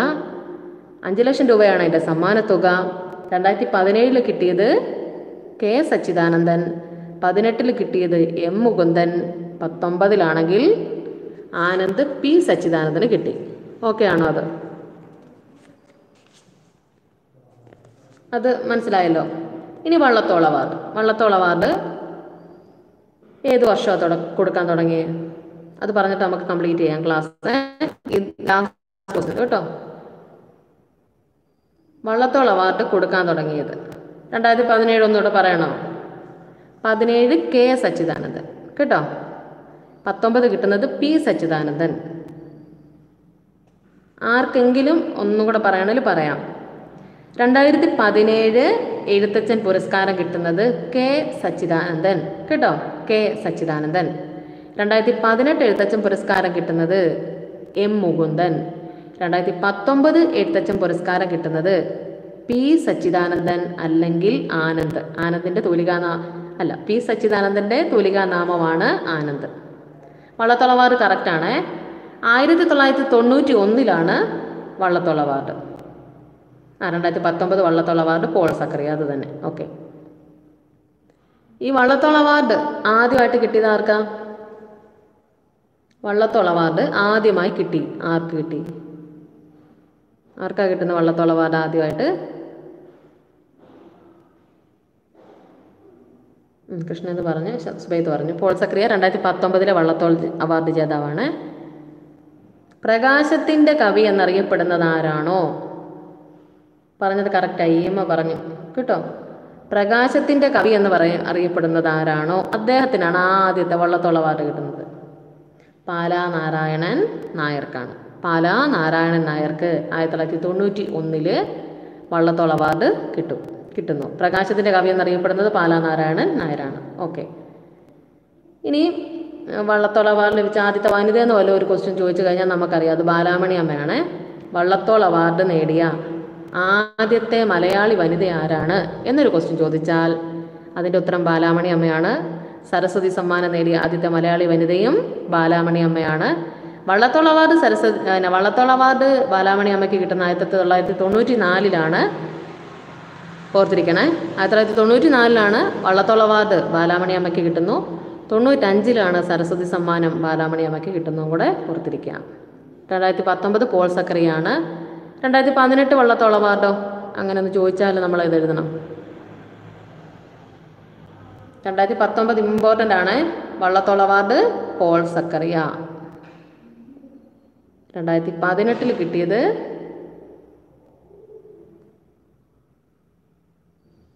എം മുകുന്ദന് തന്നെയാണ് കേട്ടോ. എഴുത്തച്ഛൻ അവാർഡും കിട്ടി എം മുകുന്ദനാണ്. എം മുകുന്ദന് തന്നെയാണ് കിട്ടുന്നത്. എഴുത്തച്ഛൻ അവാർഡ് കിട്ടി 2018. ഇതും കിട്ടി, വള്ളത്തോളും കൂടെ കിട്ടി എന്ന് ഓർത്തിരിക്കാം.